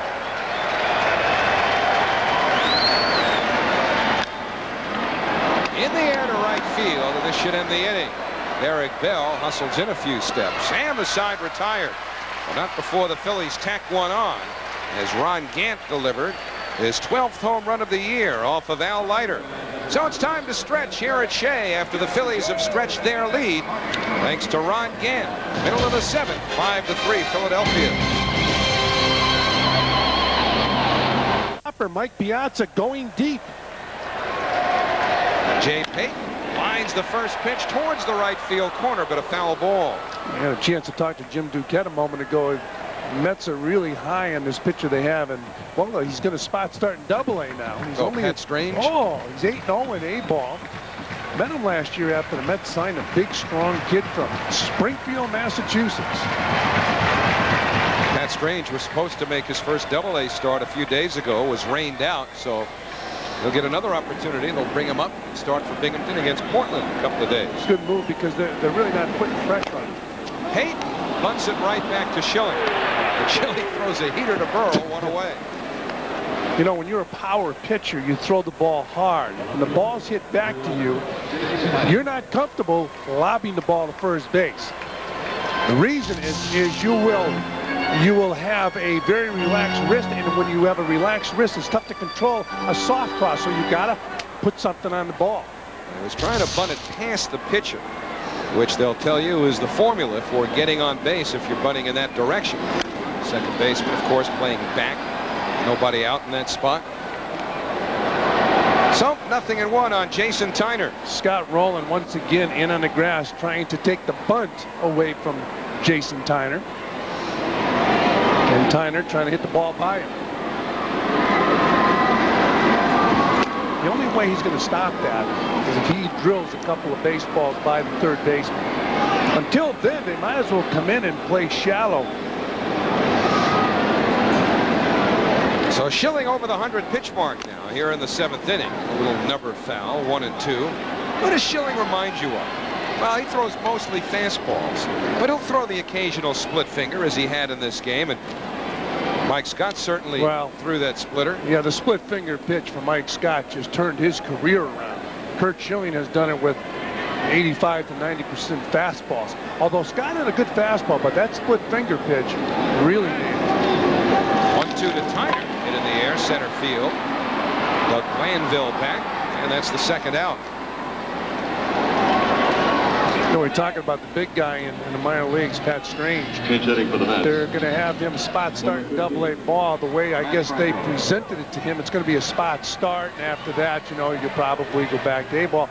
I got a feeling, and if he goes in and he pitches well, they're going to say, you know, that spot start, you're going to get another one.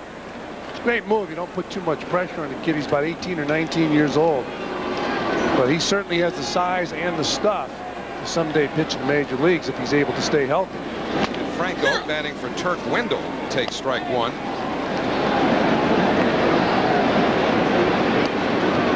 Talk about that Pat Strange, 6'5". It's only 240 pounds. A twig. 0-2 now to Franco. From Western Massachusetts, and you on the mound tonight, Turk Wendell from the western part of Massachusetts.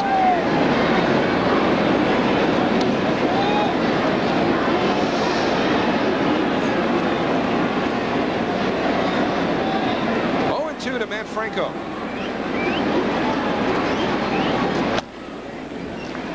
Outside, ball one. Matt is a pinch hitter this year, only 3 out of 26.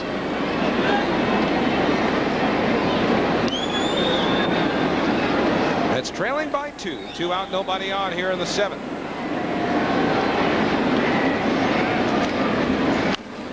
Fouled away.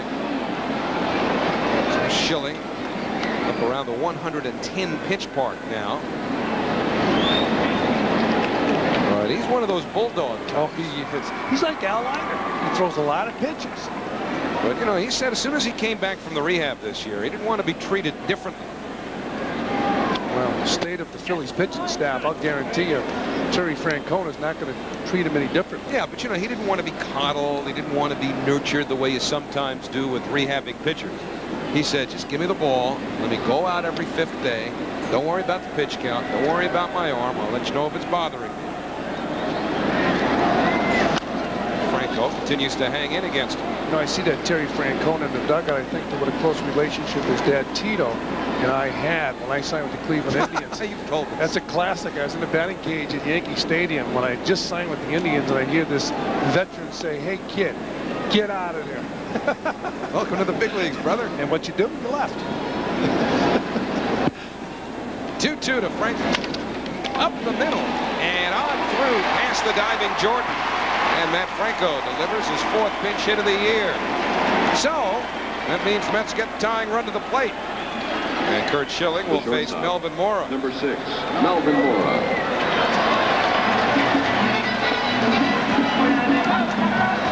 So Matt Franco delivering in a spot where the Mets need a base runner. Curt Schilling going right after him. You know you're going to get a strike from him. And Matt Franco was able to hit that ball up the middle, just out of the reach of Kevin Jordan. Nice effort. 6th hit for the Mets off of Schilling. The Phillies have 9. So here's Mora, and he hits it hard, but right at Roland goes the short one. And that retires the side. So just the 2-out pinch single by Matt Franco. Nothing more against Schilling. That's a Rod Gilbert model or a Sean Gilbert model. So from the roof here at Shea Stadium, Philadelphia Phillies with a 5-3 lead. Curt Schilling has allowed 6 base hits over 7 innings. Galen Cisco, the Phillies pitching coach, usually when he does that means take a shower, you're done. Yeah, Schilling pitched very, very well once again tonight. I mentioned in our open, he pitched a game last year here at Shea Stadium. I thought not only was it a well-pitched ball game, but you loved his tenacity. He did not want to come out of the ball game, and he stayed in. He lost the ball game, but what a bulldog effort. Speaking of bulldog, Dennis Cook in the ball game, 23 strikeouts in 25 and 2/3 innings. So he'll enter the game with the Phillies leading 5-3. He'll face the bottom third of the order, and Schilling will simply hope that his bullpen can hold on. Their closer is Jeff Brantley, who's come back from arm problems himself. Brantley worked a scoreless inning to pick up a save on Monday night in Philadelphia against Atlanta. A scoreless 10th inning last night to pick up the save. So it'll be interesting to see if the Phillies have the lead in a save situation going into the 9th inning if Brantley's their man again 3 days in a row. Ryan, 102 out of 3. A couple of singles and a strikeout. And Dennis Cook's first pitch right there. 0-1.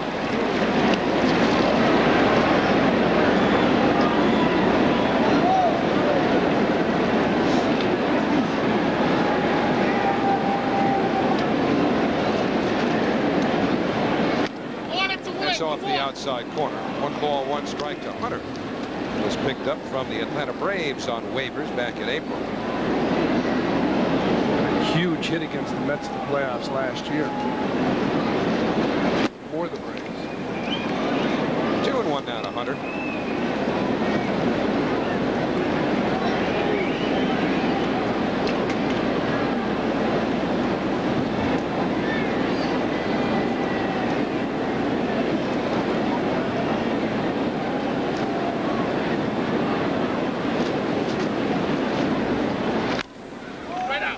Up back behind the plate, a foul ball. Piazza hoping for a play, but it's several rows back.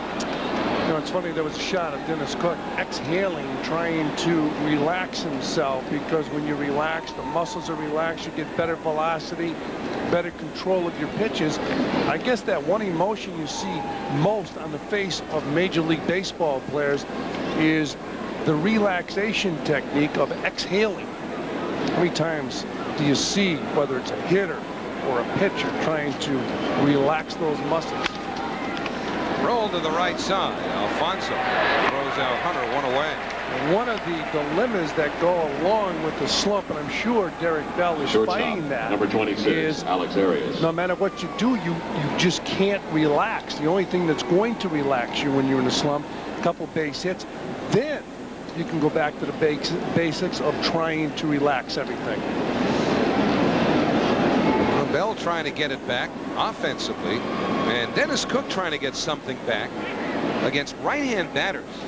He's pretty effective against right-hand hitters his first couple of years with the New York Mets. This year, though, it's been a different story. The righties have hit over 350 against him. That's one of the reasons why it has been a struggle over the last little while for Dennis Cook. That's a strike, 1-1.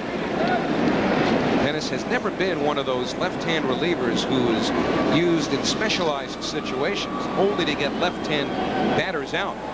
He's been able to get the righties out over the course of his career. This year, though, it's been different. Just misses outside there. 2 balls, 1 strike on Arias.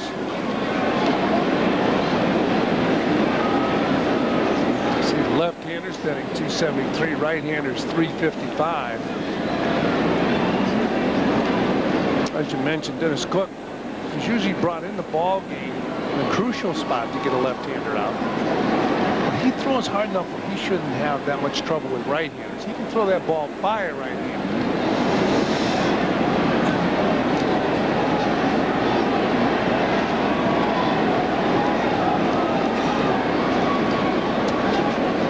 One to Arias. That's a strike at the knees. Perfect pitch by Cook. Knee high on the outside corner. 2-2 on Alex Arias. Nothing out of 3 in this game. The Phillies will then hit for Curt Schilling. Kevin Sefcik is out on deck now. And the 2-2. Foul straight back.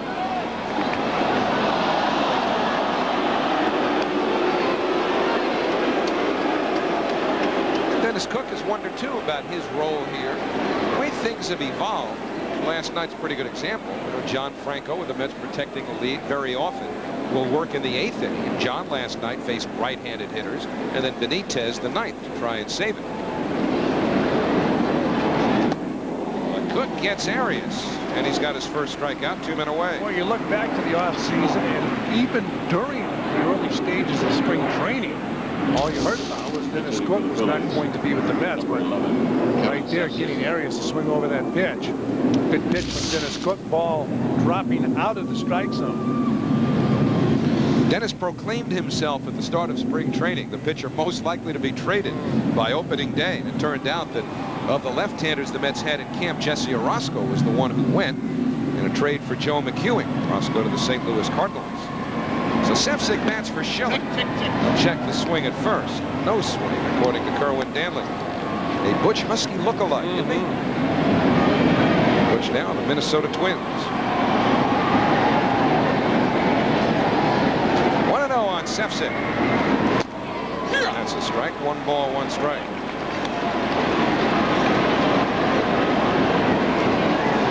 Sefcik started in right field last time. place of the punished or disciplined Bobby Abreu. They're mad at Abreu. Something is not being said. We're getting some of it. But the Phillies are very upset with Bobby Abreu. Lookalike, something about Sammy Sosa. Something there, I think so. Fouled away, 2-2. I wonder, though, I just wonder, Fran, I'm sorry. Would Terry Francona have sat Abreu against two right-handed pitchers? Well, I mean, it's hypothetical. The only guy who can answer that is Francona. Plus the other and thing, he's saying, no, but it's strictly disciplinary. Plus, if Abreu's hitting 360, you see. Roll to Alfonzo. Knows the answer and decides he's retired. So forget discipline. That's right. That batting average can take away a lot of discipline. Mets down a couple as we go to the last of the 8th inning at Shea Stadium. They had a 3-0 lead. The Phillies have come back to score 5. Curt Schilling leaves. And the new pitcher for the Philadelphia Phillies will be Chris Brock, who faced 2 hitters last night. Zeal and Payton retired them both. That coming in the 9th inning. So Chris Brock will face Dereck Bell, Edgardo Alfonzo, and Mike Piazza here in the 8th inning.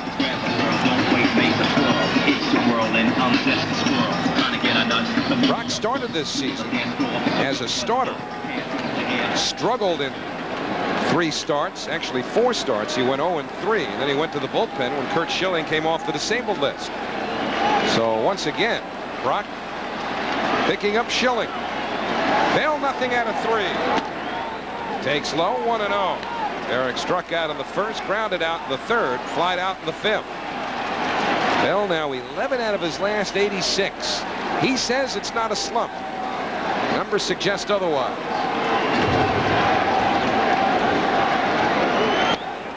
Low, 2-0. I guess you want to go with that positive reinforcement. The problem is when you go from about 340 to 284, it's tough to find positive reinforcement. It all started when the Mets went west to face the Padres. 2-0 on the way. Takes a fastball for a strike. Remember, he had the game-winning hit the last game of that homestand when they beat the Arizona Diamondbacks here at Shea Stadium. Then the Mets went to San Diego. Bell's bats didn't seem to go with him. 3-1 now to Dereck Bell. Mahomes loosening up. Bell trying to get on and get the tying run to the plate here. Mahomes getting loose. Brock deals 3-1. Up the middle, base hit. And the Mets will bring the tying run to the plate. And they go right to the meat of the order again. Alfonzo, he'll be followed by Piazza.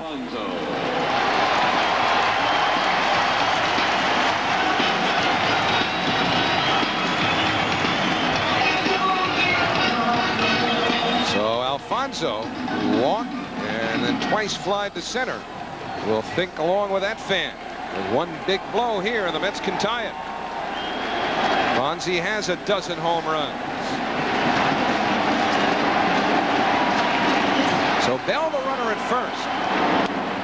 That's a strike, 0-1.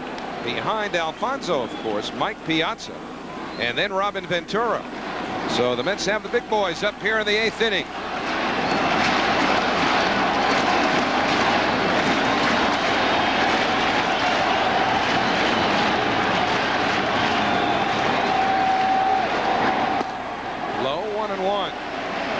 Last night it was the Phillies who provided the late inning dramatics. Now it's the Mets who are looking for payback. Each of those pitchers worked last night, Holzemer and Gomes. Holzemer faced just one batter. 1-1 to Alfonzo. On the outside corner. So 1-2 on Fonzie.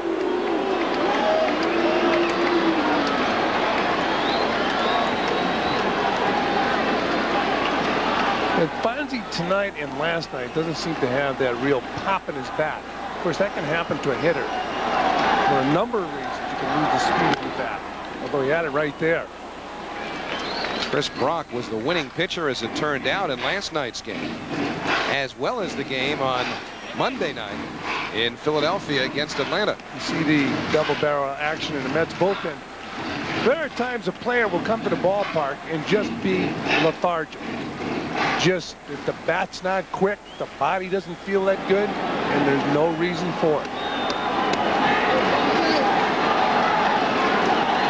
162 game season, that's a big reason for it, right? Well, sometimes you get a good night's sleep, you feel rested, you get to the park, and all of a sudden, nothing is quick. And the 1-2 fouled away. So Fonzie trying to have one of his typical at-bats here.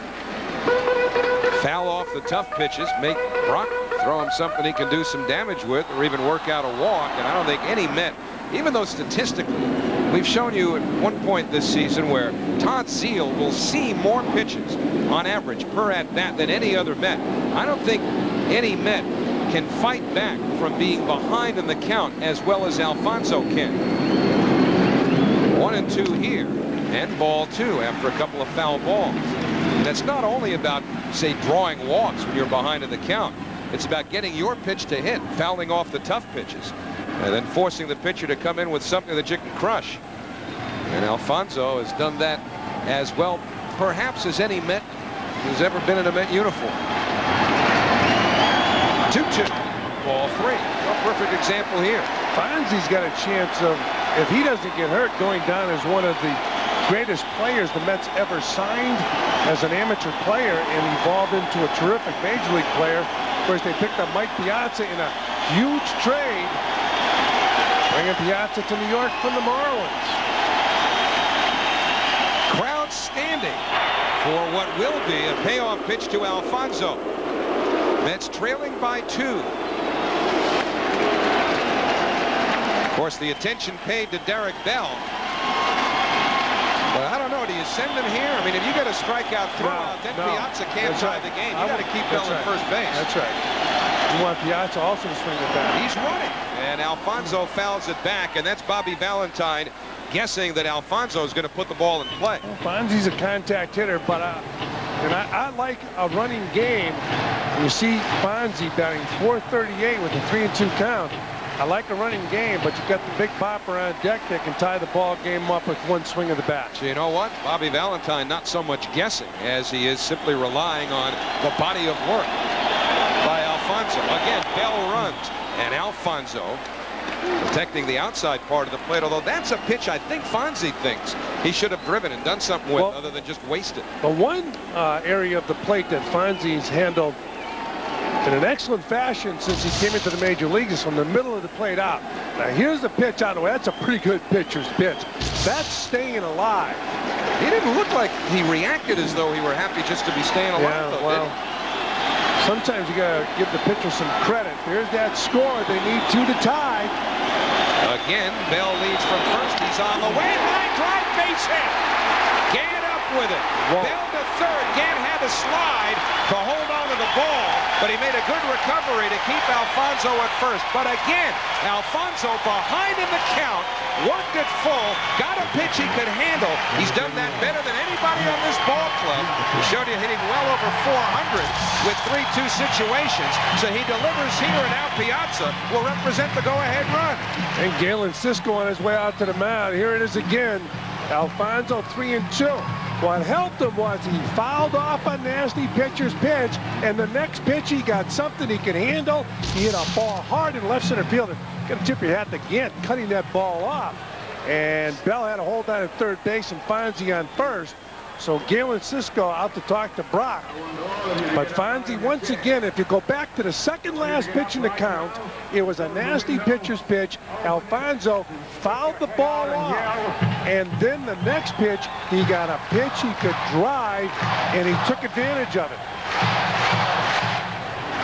So a huge at-bat by Alfonzo. Now he's representing the tying run at first base. However, the guy coming into the batter's box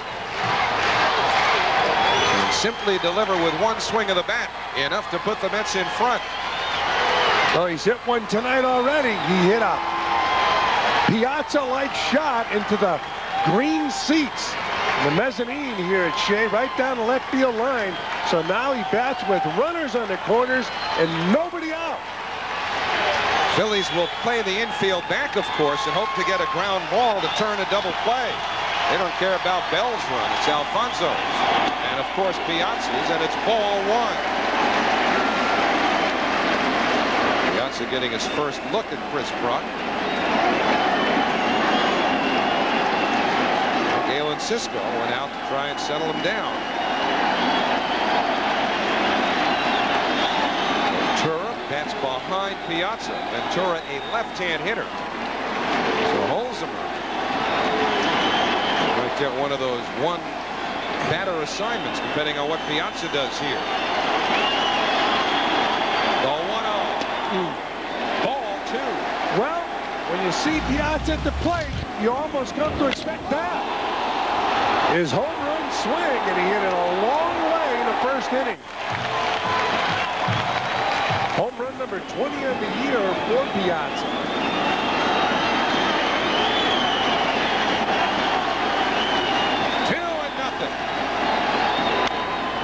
Fouled away.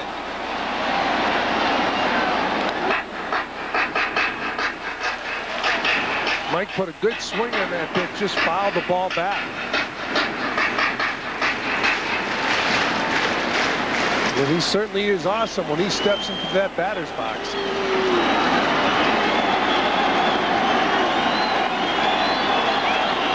Outfield very deep and straight away against Piazza. The 2-1 pitch. So the count even now, 2-2. Bruck did a good job of changing speeds, and Piazza out in front.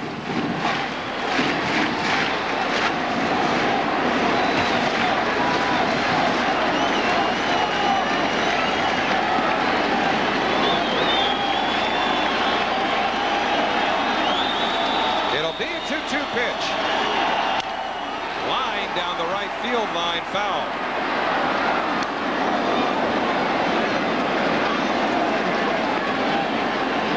Piazza also is so effective at the outside part of the plate that he too can fight back from deep holes. 0-1, 0-2, 1-2, and get a pitch that he can drive.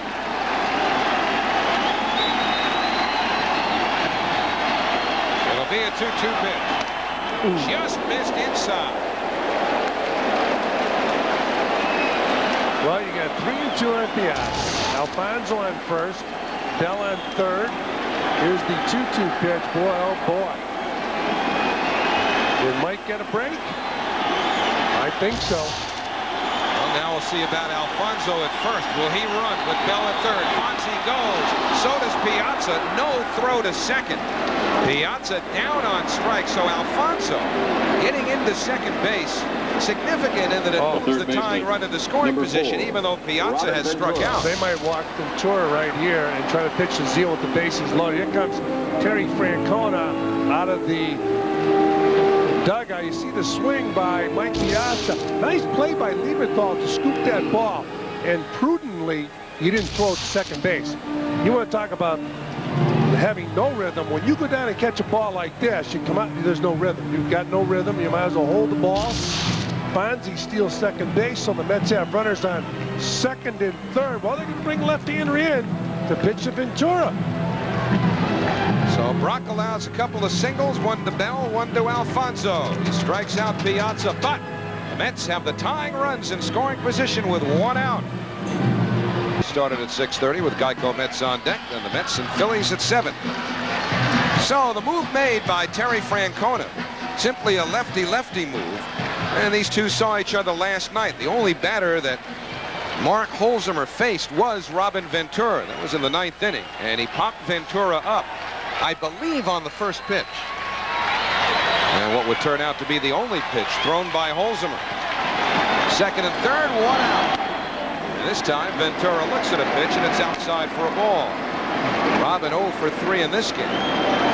Doug Glanville went right to the wall, right center field. Hauled in a fly ball in the 6th inning from Ventura. So Bell's at third. Good speed. Ventura trying to hold this swing, could not. It's 1-1. But the more important base runner right now is the man at second base, because Edgardo Alfonzo who is not a fast runner, average speed at best, represents the tying run.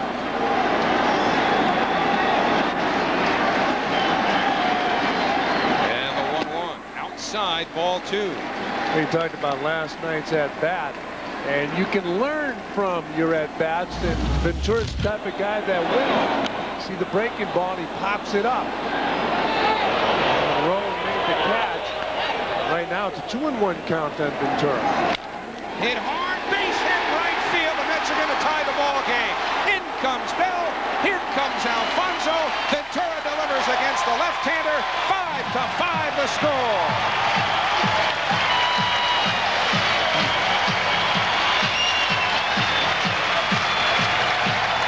Well, Robin Ventura, who made an error in this ball game, redeems himself, picking up a big base hit, driving in 2 runs. Remember the pitch last night? It was out over the plate. It was a breaking ball. Well, he gets a similar pitch, and he hammers the ball. Good swing by Ventura. Extends the arms, pulls the ball into right field, and he really hit this ball hard. And it was a similar pitch to last night. We showed you the ball that he hit last night. He popped it up to Roland. Pat Burrell wasn't happy. He didn't come up with that line drive, but a big blow off the bat of Robin Ventura, and his baby's all tied at 5. So Ventura extends his hitting streak now to 8 games. 46 RBIs for Robin. Remember, he made that throwing error in the 3rd inning, which led to a couple of runs, but is just atoned for that. So Wayne Gomes comes in from the bullpen. Now the score is tied. Todd Zeile will face Wayne Gomes. The Mets have tied the score here in the 8th inning. Ventura at first with 1 out. Gomes becomes the 4th Philadelphia pitcher. So you've seen right here in the 8th inning what good hitters can do. You saw the numbers on Edgardo Alfonzo and how effective he is when he gets to a full count. And he's so adept at working the count deep even after falling behind. So he was behind 1 and 2, worked it full. 438 hitter on 3 and 2, and he came up with a big base hit. And then Robin Ventura, who saw Holzemer last night, made an adjustment, and that adjustment produced 2 runs. So that's how we're all even at 5 up here in the 8th inning.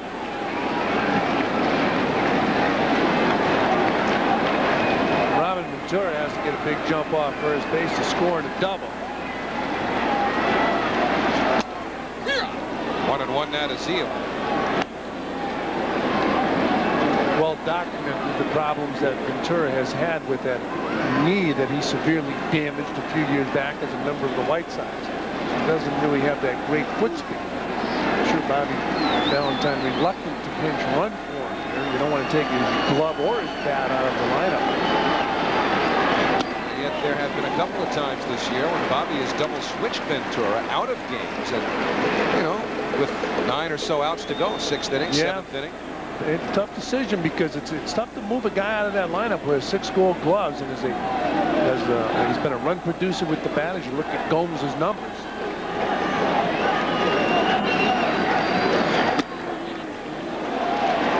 I don't like the double switch. And you like to keep a guy in the lineup like a Ventura. 3-1 now to Zeile. Well, Bobby Valentine has used that double switch sometimes this year. He's ended up with the guy that he put in the lineup in the double switch in a key spot late in the game, and the guy would come through with the bat. 3-1 pitch, and Zeile bounces one to the home base hit. Ventura to second, and the go-ahead run is in scoring position with 1 out. So Zeile continues his hot hitting, batting over 300 with the 11 home runs. Jay Payton. And now it's up to Jay Payton. He's got Jason Tyner on deck. But Payton is swinging a good bat. He's got his average up now to 283. He's got 6 home runs and 21 RBIs. You see what he did tonight. He's got that double. Hit the ball hard in the left field. And he can fly. Franco and Benitez have been throwing at times during this 8th inning. Jay Payton takes a strike from Gomes. Boy, Jay Payton just took that pitch. He looks very comfortable at the plate. Swinging the the bat and sometimes taking a pitch, you can see a hitter has all the confidence in the world. He waits well on the ball. Peyton had a single off of Gomes in last night's game. Behind in the count now, 0-2. That base hit came leading off the 7th inning. Peyton told me one thing that helped him during his severe injury seasons was watching his roommate from Georgia Tech, Nomar Garcia-Parra, and his buddy Jason Veritek doing well in a higher classification. He said that helped him as far as his confidence is concerned, and he has it now. Behind in the count, 0-2. Lieberthal sets up away, and Gomes throws it in the dirt. 1 ball and 2 strikes, and now Lieberthal wants to go out and talk to Gomes. Piazza struck out here in the 8th inning, but remember, Bobby Valentine sent Edgardo Alfonzo, and that's no small play here. Even though Piazza struck out, that at bat still somewhat pivotal, because even though Piazza struck out, by Bobby running Alfonso, Fonzie was able to get down to second base and score on the base hit by Ventura. Bobby, one of the more aggressive managers in the National League. One of the few managers that'll put the hit and run on with the pitcher. Peyton behind in the count, 1-2. Alfonzo has delivered. Now Peyton trying to do the same. Fouled away. See how Lieberthal went way inside. Gomes almost threw it on the outside corner. This is not trickery. This is, I just missed the target. They try to bust Peyton in, and Peyton stays alive. Remember now, Alfonzo stayed alive on a pitcher's pitch out over the plate, and the next pitch he got, he was able to drill. 1-2, and Peyton tips it, and it's held by Lieberthal for strike 3. So now it's up to the rookie.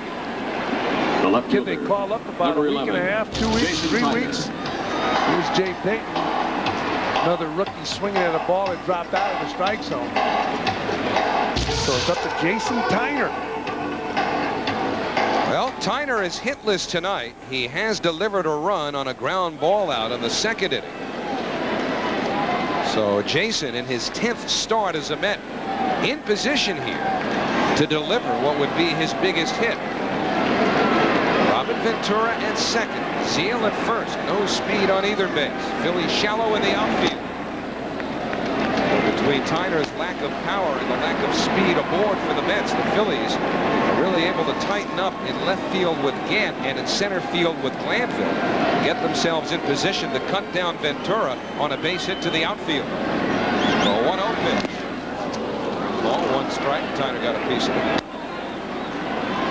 Tyner told me within a few days he saw a great curveball, Mike Mussina.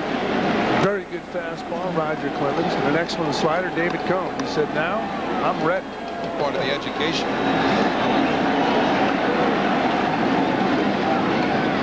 1-1. And he lays off. He's ready to pull the trigger. But now 2 balls and 1 strike.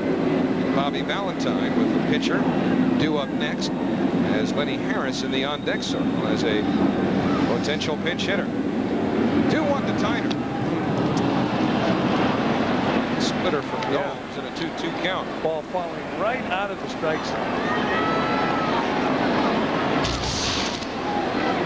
You start your swing, you see that ball dipping. You can't dip far enough. 2 balls, 2 strikes, 2 outs. Lieberthal wants it away. Tyner hits it slowly. They're going to have to hurry. Arias just does get him. A good play by Arias. He got rid of that ball quickly and got it by a half step. But the Mets tie the ball game. Robin Ventura with a 2-run single. The big blow here in the 8th inning. And we'll go to the 9th. All even, 5-5. They hit in the same group before the ball game. See him on the road a lot? Yeah. Out to lunch. John Franco will come on in this tie game to start the 9th inning. So he'll face right-hand hitters just as he did last night when he worked the 8th inning. He got 3 right-hand hitters in succession. This time it'll be Glanville, Gant, and Roland in this 5-5 game. Last night Franco faced Roland, Lieberthal, and Jordan in the 8th inning and got them 1-2-3. Low for a ball. 2-0 to Glanville. Dug nothing out of 4, although he did score a run in the 3rd inning, driven in by Lieberthal.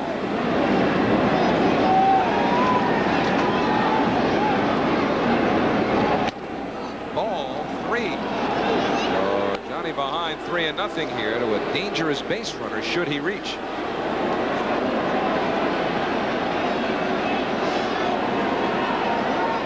Gant with 3 hits, waiting on deck. That's a strike, 3-1. Neither starting pitcher factors into the decision now. Leiter went 6 1/3 for the Mets, gave up 5 runs. Schilling went 7 for the Phillies, gave up 3 runs. That's a strike on the outside corner, 3-2. 2 runs the Mets scored in the 8th inning, charged to the account of Chris Brock. So Franco fell behind 3-0. Now it's a full count to Glanville. Slowly hit. Alfonzo's going to have to hurry. He can't come up with it. A tough play. The only chance he had was that bare hand pickup, and now Glanville is aboard with nobody out. And with the bare hand pickup, it's a lot easier if the ball's not hit that hard. That ball had some movement on it. It wasn't smoke, but Alfonzo tried to bare hand the ball that ordinarily you'd pick up with that glove, but he only had one chance, and that's to barehanded and flip to first, and Fonzie couldn't do it. So Glanville, who can run and really has to try to steal second base here, is on first base. So we'll take a look at that ball again. Fonzie coming up with the head, the ball staying down. So Glanville on first base with very, very good speed. Well, here's a guy who's got 3 hits tonight. They've got a guy, as you mentioned, with great speed at first. You want to give Glanville an opportunity to run. If you're Ron Gant, you're swinging the bat as well as you're swinging it. Is it a distraction to have to take a pitch or two and give Glanville a chance? Talked earlier in the ball game. Gant is a guy who's going to be more comfortable against Leiter because he throws hard stuff. He's not going to be that comfortable against Franco. Franco dropping that ball off the table, that off-speed pitch.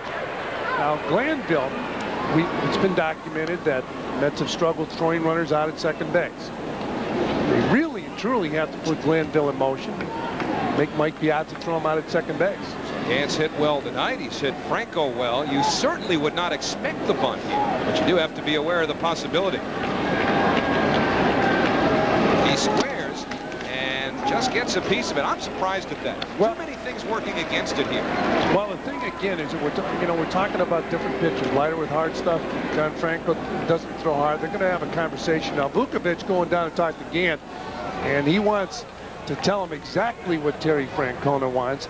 But I would tend, the way Gant is hitting the ball now, he's got 24 RBIs. Phillies tell me he's starting to get hot. He's taking better swings. As you mentioned, he's having a big night tonight. Tough to take that bat out of his hands. I'd rather have Glanville try to steal second base than try to bunt him over with Gant. And give Gant a shot at getting him home. Let's not forget Piazza might throw him out. But we're just looking at it from Terry Francona's standpoint. Yeah, you really and truly have to put him in motion. Of course, then the wheels continue to spin depending on what Gant does. If you get Glanville to second, now you're right back where you were last night with first base open and rolling, and then Lieberthal. So 0-1 to Gant, who bunted the first pitch foul. He's bunting again, but this time he pulls the bat back. So 1 ball, 1 strike. Got Zeal going over to talk to John Franco as you see Gant studying the signs from John Vukovic. One thing you have to be careful of right now when you're calling a game is you don't want to call a pitch according to the bunt. You want to make sure you're asking for John Franco's out pitch because they might take that bunt off right now. The theory is the fastball, a high fastball is the toughest pitch to bunt. It's also one that Gant can jerk over the wall.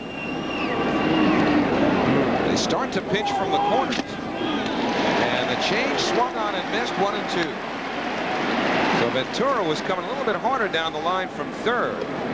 Zeal was angling from first. Francona took the bunt off, and Gant was out in front. Now Franco has the advantage, 1-2. Really only needs a triple to get to the cycle, something Philly hasn't done since Jeffries did it 5 years ago. Right now, they're concerned with getting Glanville at least to second base. 1 ball, 2 strikes, nobody out. And he'll try to peer around Zeal. Franco sends him a message. And no one is throwing for the Mets, which means that the left-handed Franco will be the guy to worry about Roller and Lieberthal behind Gant. Benitez pitched an inning and 2/3 last night. So it'll be a 1-2 from Franco. Low. Well, I think you just increase your value to a ball club when you have the speed of a Glanville as you look at Scott Rowland on deck. And Glanville's on first base, but you increase your value if you can get on and steal important bases. And this would be an important base. 2-2 to Gant with nobody out. And more attention paid to Glanville.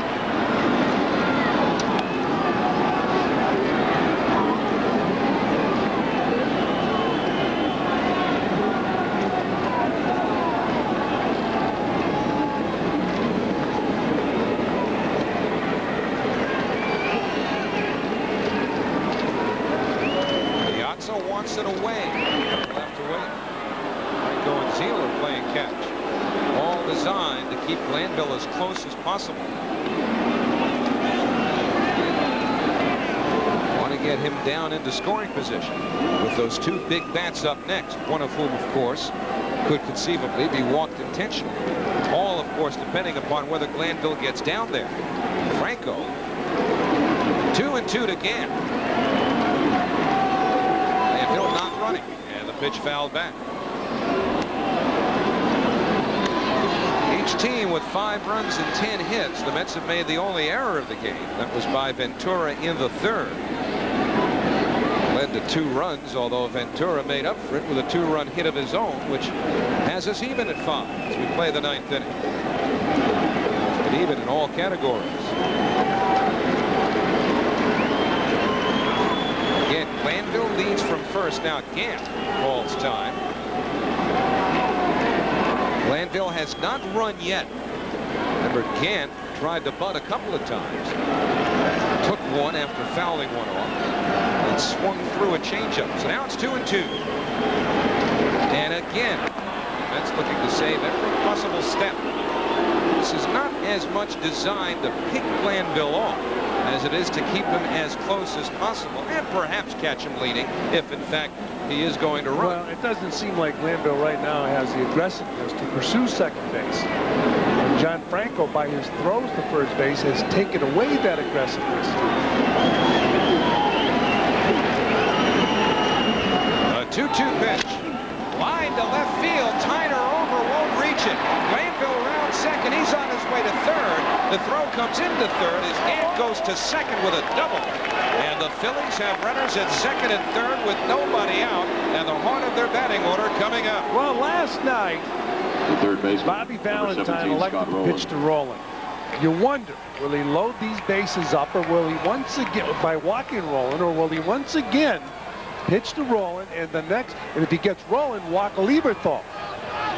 A lot of decisions for Bobby Valentine. Armando Benitez was warming up in the bullpen. Well, it looks like they're going to not only pitch to Rowland, but get Benitez ready. For 2 nights in a row going after Rowland, who has 13 home runs and 35 RBIs, but it's either Rowland or Lieberthal.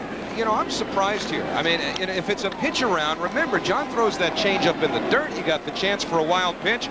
In my opinion, if you're content to put him on, just put him on. Don't waste pitches. Don't risk the wild pitch that brings the go-ahead run home. I don't think they're going to tell him to pitch around him. I don't think they're going to tell him to pitch carefully. They don't want to give a good... Now, see, that's his bread and butter pitch. He's not pitching around him. John Franco throws that ball out of the strike zone a lot. Rowland chasing that pitch. I mean, this is a move where Bobby Valentine, he did it last night. He's got the infield in. He's going to pitch to Rowland with runners on second and third. And I believe if they get Rowland this time, he'll walk Lieberthal. 1 ball, 1 strike. Does he hold back? Yes, according to Kerwin-Danley.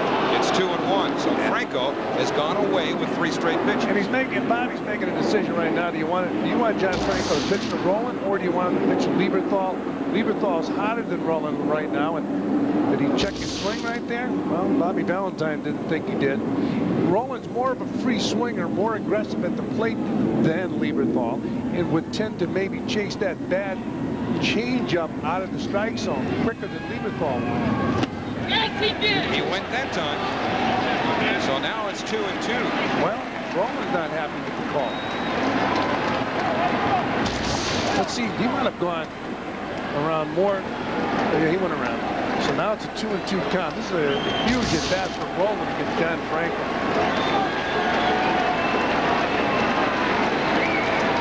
So 2-2 to Roland with nobody out. Glanville at third, Gant at second. Again, they set up away. And Roland goes down on strikes. Boy, give Franco a lot of credit. Now we'll see if Bobby Valentine, once again, he's got Lieberthal at the plate with runners on second and third. But look at this pitch. It's his bread and butter pitch. No pitching around, no pitching carefully. He threw his bread and butter pitch, and he got Roland, who's a free swinger, to chase that ball. Well, now to me, I mean, there's here's a more disciplined hitter. Now they're going to walk. Good. Well, okay. I mean, to me, there's no. Whoa. Well, remember what Bobby said about last night with Armando Benitez. But John Franco doesn't have the problem of walking somebody intentionally. No, and it's a good idea to bring that point up now, because what Bobby Valentine said when he was asked why not walk Lieberthal, I mean, even walking Roland was a consideration, but certainly Lieberthal, Bobby said Armando Benitez is not comfortable in situations where he has to throw intentional balls. He'll probably be in the ball game right after this to take on Kevin Jordan. Benitez warming up, so he's going to have Franco walk Lieberthal. The bases loaded. The one good thing about this is you have a force at every base, and Jordan's going to be the hitter. Dave Wallace, the second baseman, number 23, talking to Bobby Valentine as Armando Benitez continues to throw. Mike Piazza's out to the mound, so they probably have told Mike to get Benitez some more time, but it's so hot and humid that take a glass of water and drink it and you're going to be loose. Well, I guess we need John Franco in this ball game. Now, he didn't start throwing Benitez until rolling. Unless I'm mistaken, I don't believe that Benitez was up until Gant had doubled. And so... Okay, now you're going to see, well, Benitez has to be, Dave Wallace is coming out. They're going to bring Benitez in. No, he called him back in the dugout. Well, Wallace... Now, here he comes. Oh, he called him back in. Are these deeks? Well, that was 2 fakes because I fell for the fake. 1 ball, no strikes to Jordan. Terry Francona looking over there, and he's saying, you're trying to fake me out. Well, he's got Abreu on the bench, so, you know, he's certainly got a big left-hand bat he can use if Benitez comes in. What about this? 2 balls, no strikes. The only discipline that matters now has nothing to do with Abreu being late for games. It's about John Franco getting something over to Jordan here. Abreu not on deck, of course. Pat Burrell is. They wouldn't hit for him, you wouldn't think. Brian Hunter, a little bit further down in the order, might be a candidate, but right now it's Franco, 2-0 to Jordan, bases loaded. Way inside, almost hit him. And now there's no place for Franco to put him. Well, I don't know if the Mets were not satisfied that Benitez was ready. I don't know whether or not what Wallace was doing. I think it was Abreu. No, you'd rather have Jordan face John Franco than Abreu face Benitez. On the outside corner. 3 balls, 1 strike. The one thing John can't do right now, because he's way behind Jordan, is his bread and butter pitch where he got rolling with that pitch. He turns over and runs out of the strike zone. He can't do it here because Jordan takes it. It's ball 4. Bases loaded, 1 out, 3-1 pitch. Hop short right over towards the line. Bell runs out of room. Well, Bell catches that ball. And you're not going to throw Glanville out at home plate. But if you have a chance to catch it and take your chances throwing Glanville out at home plate, because you have a 3-2 count. No guarantee it's going to be a strike. Bell going over, couldn't get to the ball. There's a few rows into the seats. I think the only way Bell would have caught that ball was if he felt they wouldn't have to reach into the stands to get it. Got to catch it. Clear shot at third, because he was not aggressive. Got to catch it. Got to catch it, because the hitter can pop a ball now and drive in 2 runs. So it was 3-0. Now it's 3-2. Most of Shea, or some of it anyway, on their feet, trying to will Franco through it. Nowhere to put him. 5-5. Bases full. 1 out in the ninth. And on we go. This is a good at bat by Jordan and good pitching by Franco after falling behind.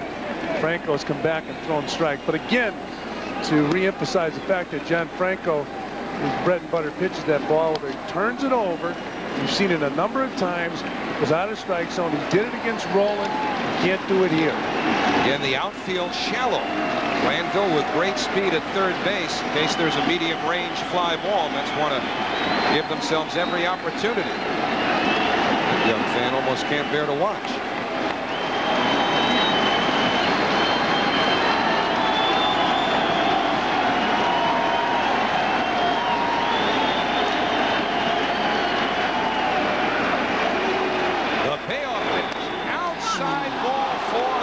Take the lead. Franco walks home Jordan, and it's 6-5 Philadelphia.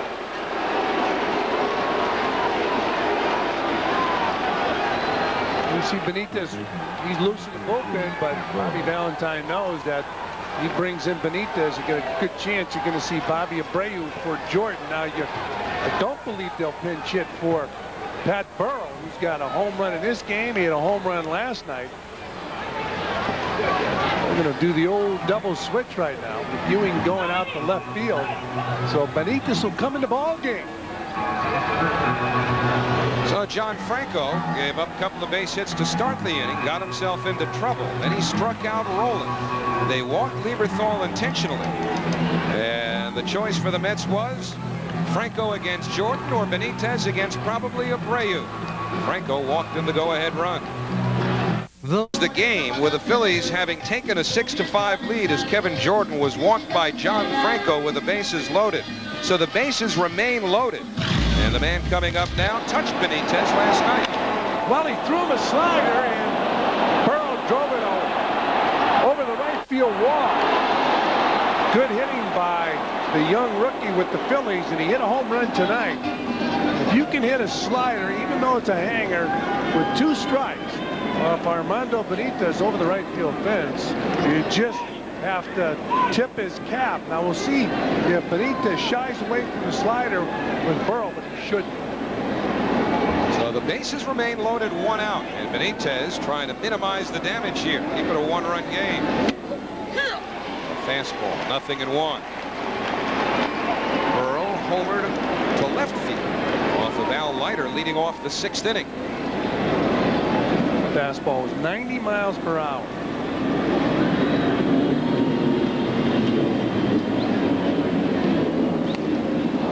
Inside, 1 ball, 1 strike. Last night, Benitez was ahead of the count, 1-2. Now Gant is the runner at third, Lieberthal at second, and Jordan at first. And the count 1-1 to Burrell.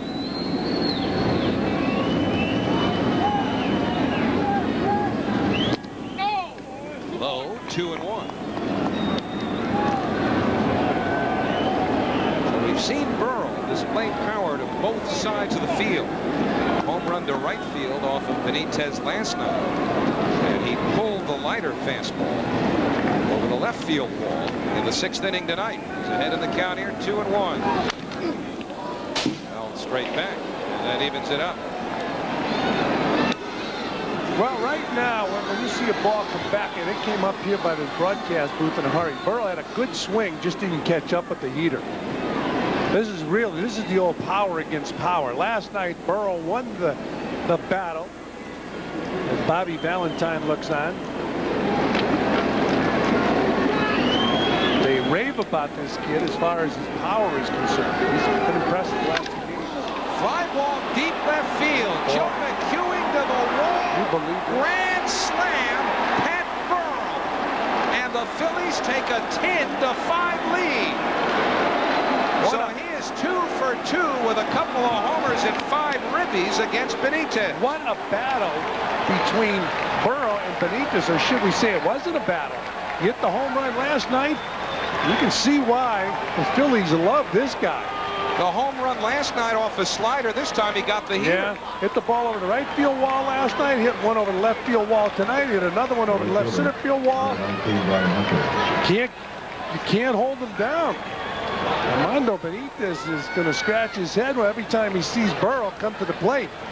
The slider he got last night, the heater tonight. A 5-run ninth inning for the Phillies. And Brian Hunter takes a strike from Benitez. So you wonder about when the managerial wheels start to turn. All a manager wants is the matchup that he deems most suitable. So, you know, Bobby made the choice. Remember with... Look at this. Here's the home run. Bang. Ball out over the middle of the plate. Mentioned that fastball he threw him first time was 90 miles per hour.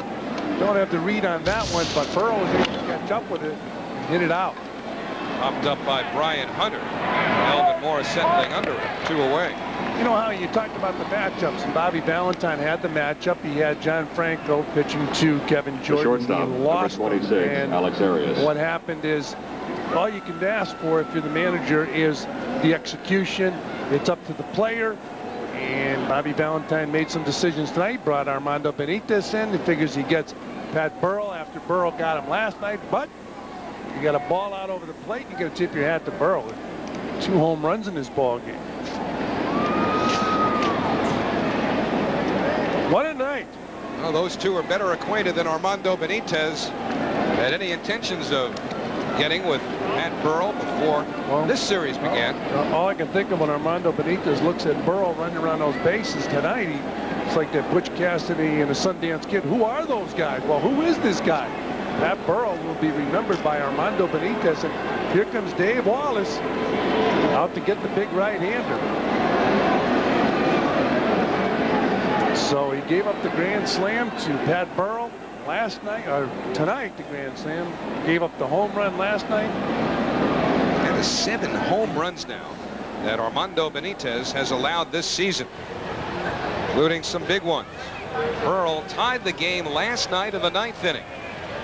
And tonight in the 9th inning, Armando Benitez inherited a bases loaded situation with the go-ahead run already having scored. That's just buying time here for Rodriguez. They've already made the sign to the bullpen. So Benitez got a second chance. That didn't work out either. Last night it was a hanging slider. Some people second-guessed the pitch. No. They said, well, why doesn't Benitez just challenge him with his fastball? He's a kid right out of the minors. Well, he threw him a fastball tonight. Look what happened. Burrell hits the ball that's out over the plate for a grand salami. This managing stuff is easy. Oh, boy, I'll tell you. So many things run through the minds of a manager in a Major League ball game. You don't want Benitez against Abreu. You'd rather have Franco against the weaker hitter, Kevin Jordan. So that doesn't work out. Jordan walks. Now you get Benitez to face a right-hand hitter, Pat Burrell. Boom, 4 runs. And we're assuming that's the thinking, that Bobby didn't want to bring in Benitez to face Abreu. Well, you know, again, one other thing. Now, Benitez, to my memory, did not start warming up until the 3rd batter in the 9th inning, Scott Rowland, after the first 2 had reached safely. But he was certainly, or appeared to be ready 2 nights in a row. 2 nights in a row. That's what this disgruntled fan is pointing out to Benitez, who knows it all too well. He didn't need to be reminded. 1-0 to Alex Arias. Those little deeks that Dave Wallace was throwing before the at-bat. Well, they were clearly discussing it because Davis started out, went back, started out, went back. That was before the Jordan at-bat, with Yeah. John Franco still on the mound. I don't think, I mean, you know what? Until after the game, there's no way to know for sure. I don't think there was indecision there. I think they were just trying to deke Terry Francona, although I don't quite know what difference it would make, because fly ball hit by Arias off of Rich Rodriguez to deep left field and pulled down by Joe McEwing for the 3rd out. Either way, if they were going to go and get Benitez, that would have given Francona plenty of time to change his mind. So maybe there were some concerns that Benitez had not been warmed up enough. It's a hot night, although he pitched last night. Field leading 10-5. Pat Burrell with a grand slam off of Armando Benitez after John Franco had walked in the go-ahead run. So Burrell will take the rest of this one in from the bench. And I guess the disciplinary measures used against Bobby Abreu have been terminated by his manager, Terry Francona. Terry's now blaming the cab driver. Yeah, well, Joe McEwing will face Wayne Gomes, takes a strike, and Abreu has entered the ball game. First time this series that Abreu gets in. He takes over in right field. Here's Abreu. Brian Hunter, who was in right field, moves to first. Burrell having come out of the ball game. Fouled away. 0-2 to McEwing, who came in as part of a double switch. And Benitez came into the game. So McEwing followed by Mora and Bell. Here in the Mets half of the ninth inning. Phillies trying to make it 2 straight over New York. 4 out of 5 over the Mets this season. And a pretty impressive week, too. Oh, chopper foul when you consider that the Atlanta Braves were in Philadelphia over the weekend, spilling over into Monday. And the Phillies took 3 out of 4. That would be 5 out of 6 against the cream of the crop in the National League East. Alfonzo and Ventura had key at-bats in the 8th inning, helping pull the Mets even. The Phillies answered emphatically in the 9th.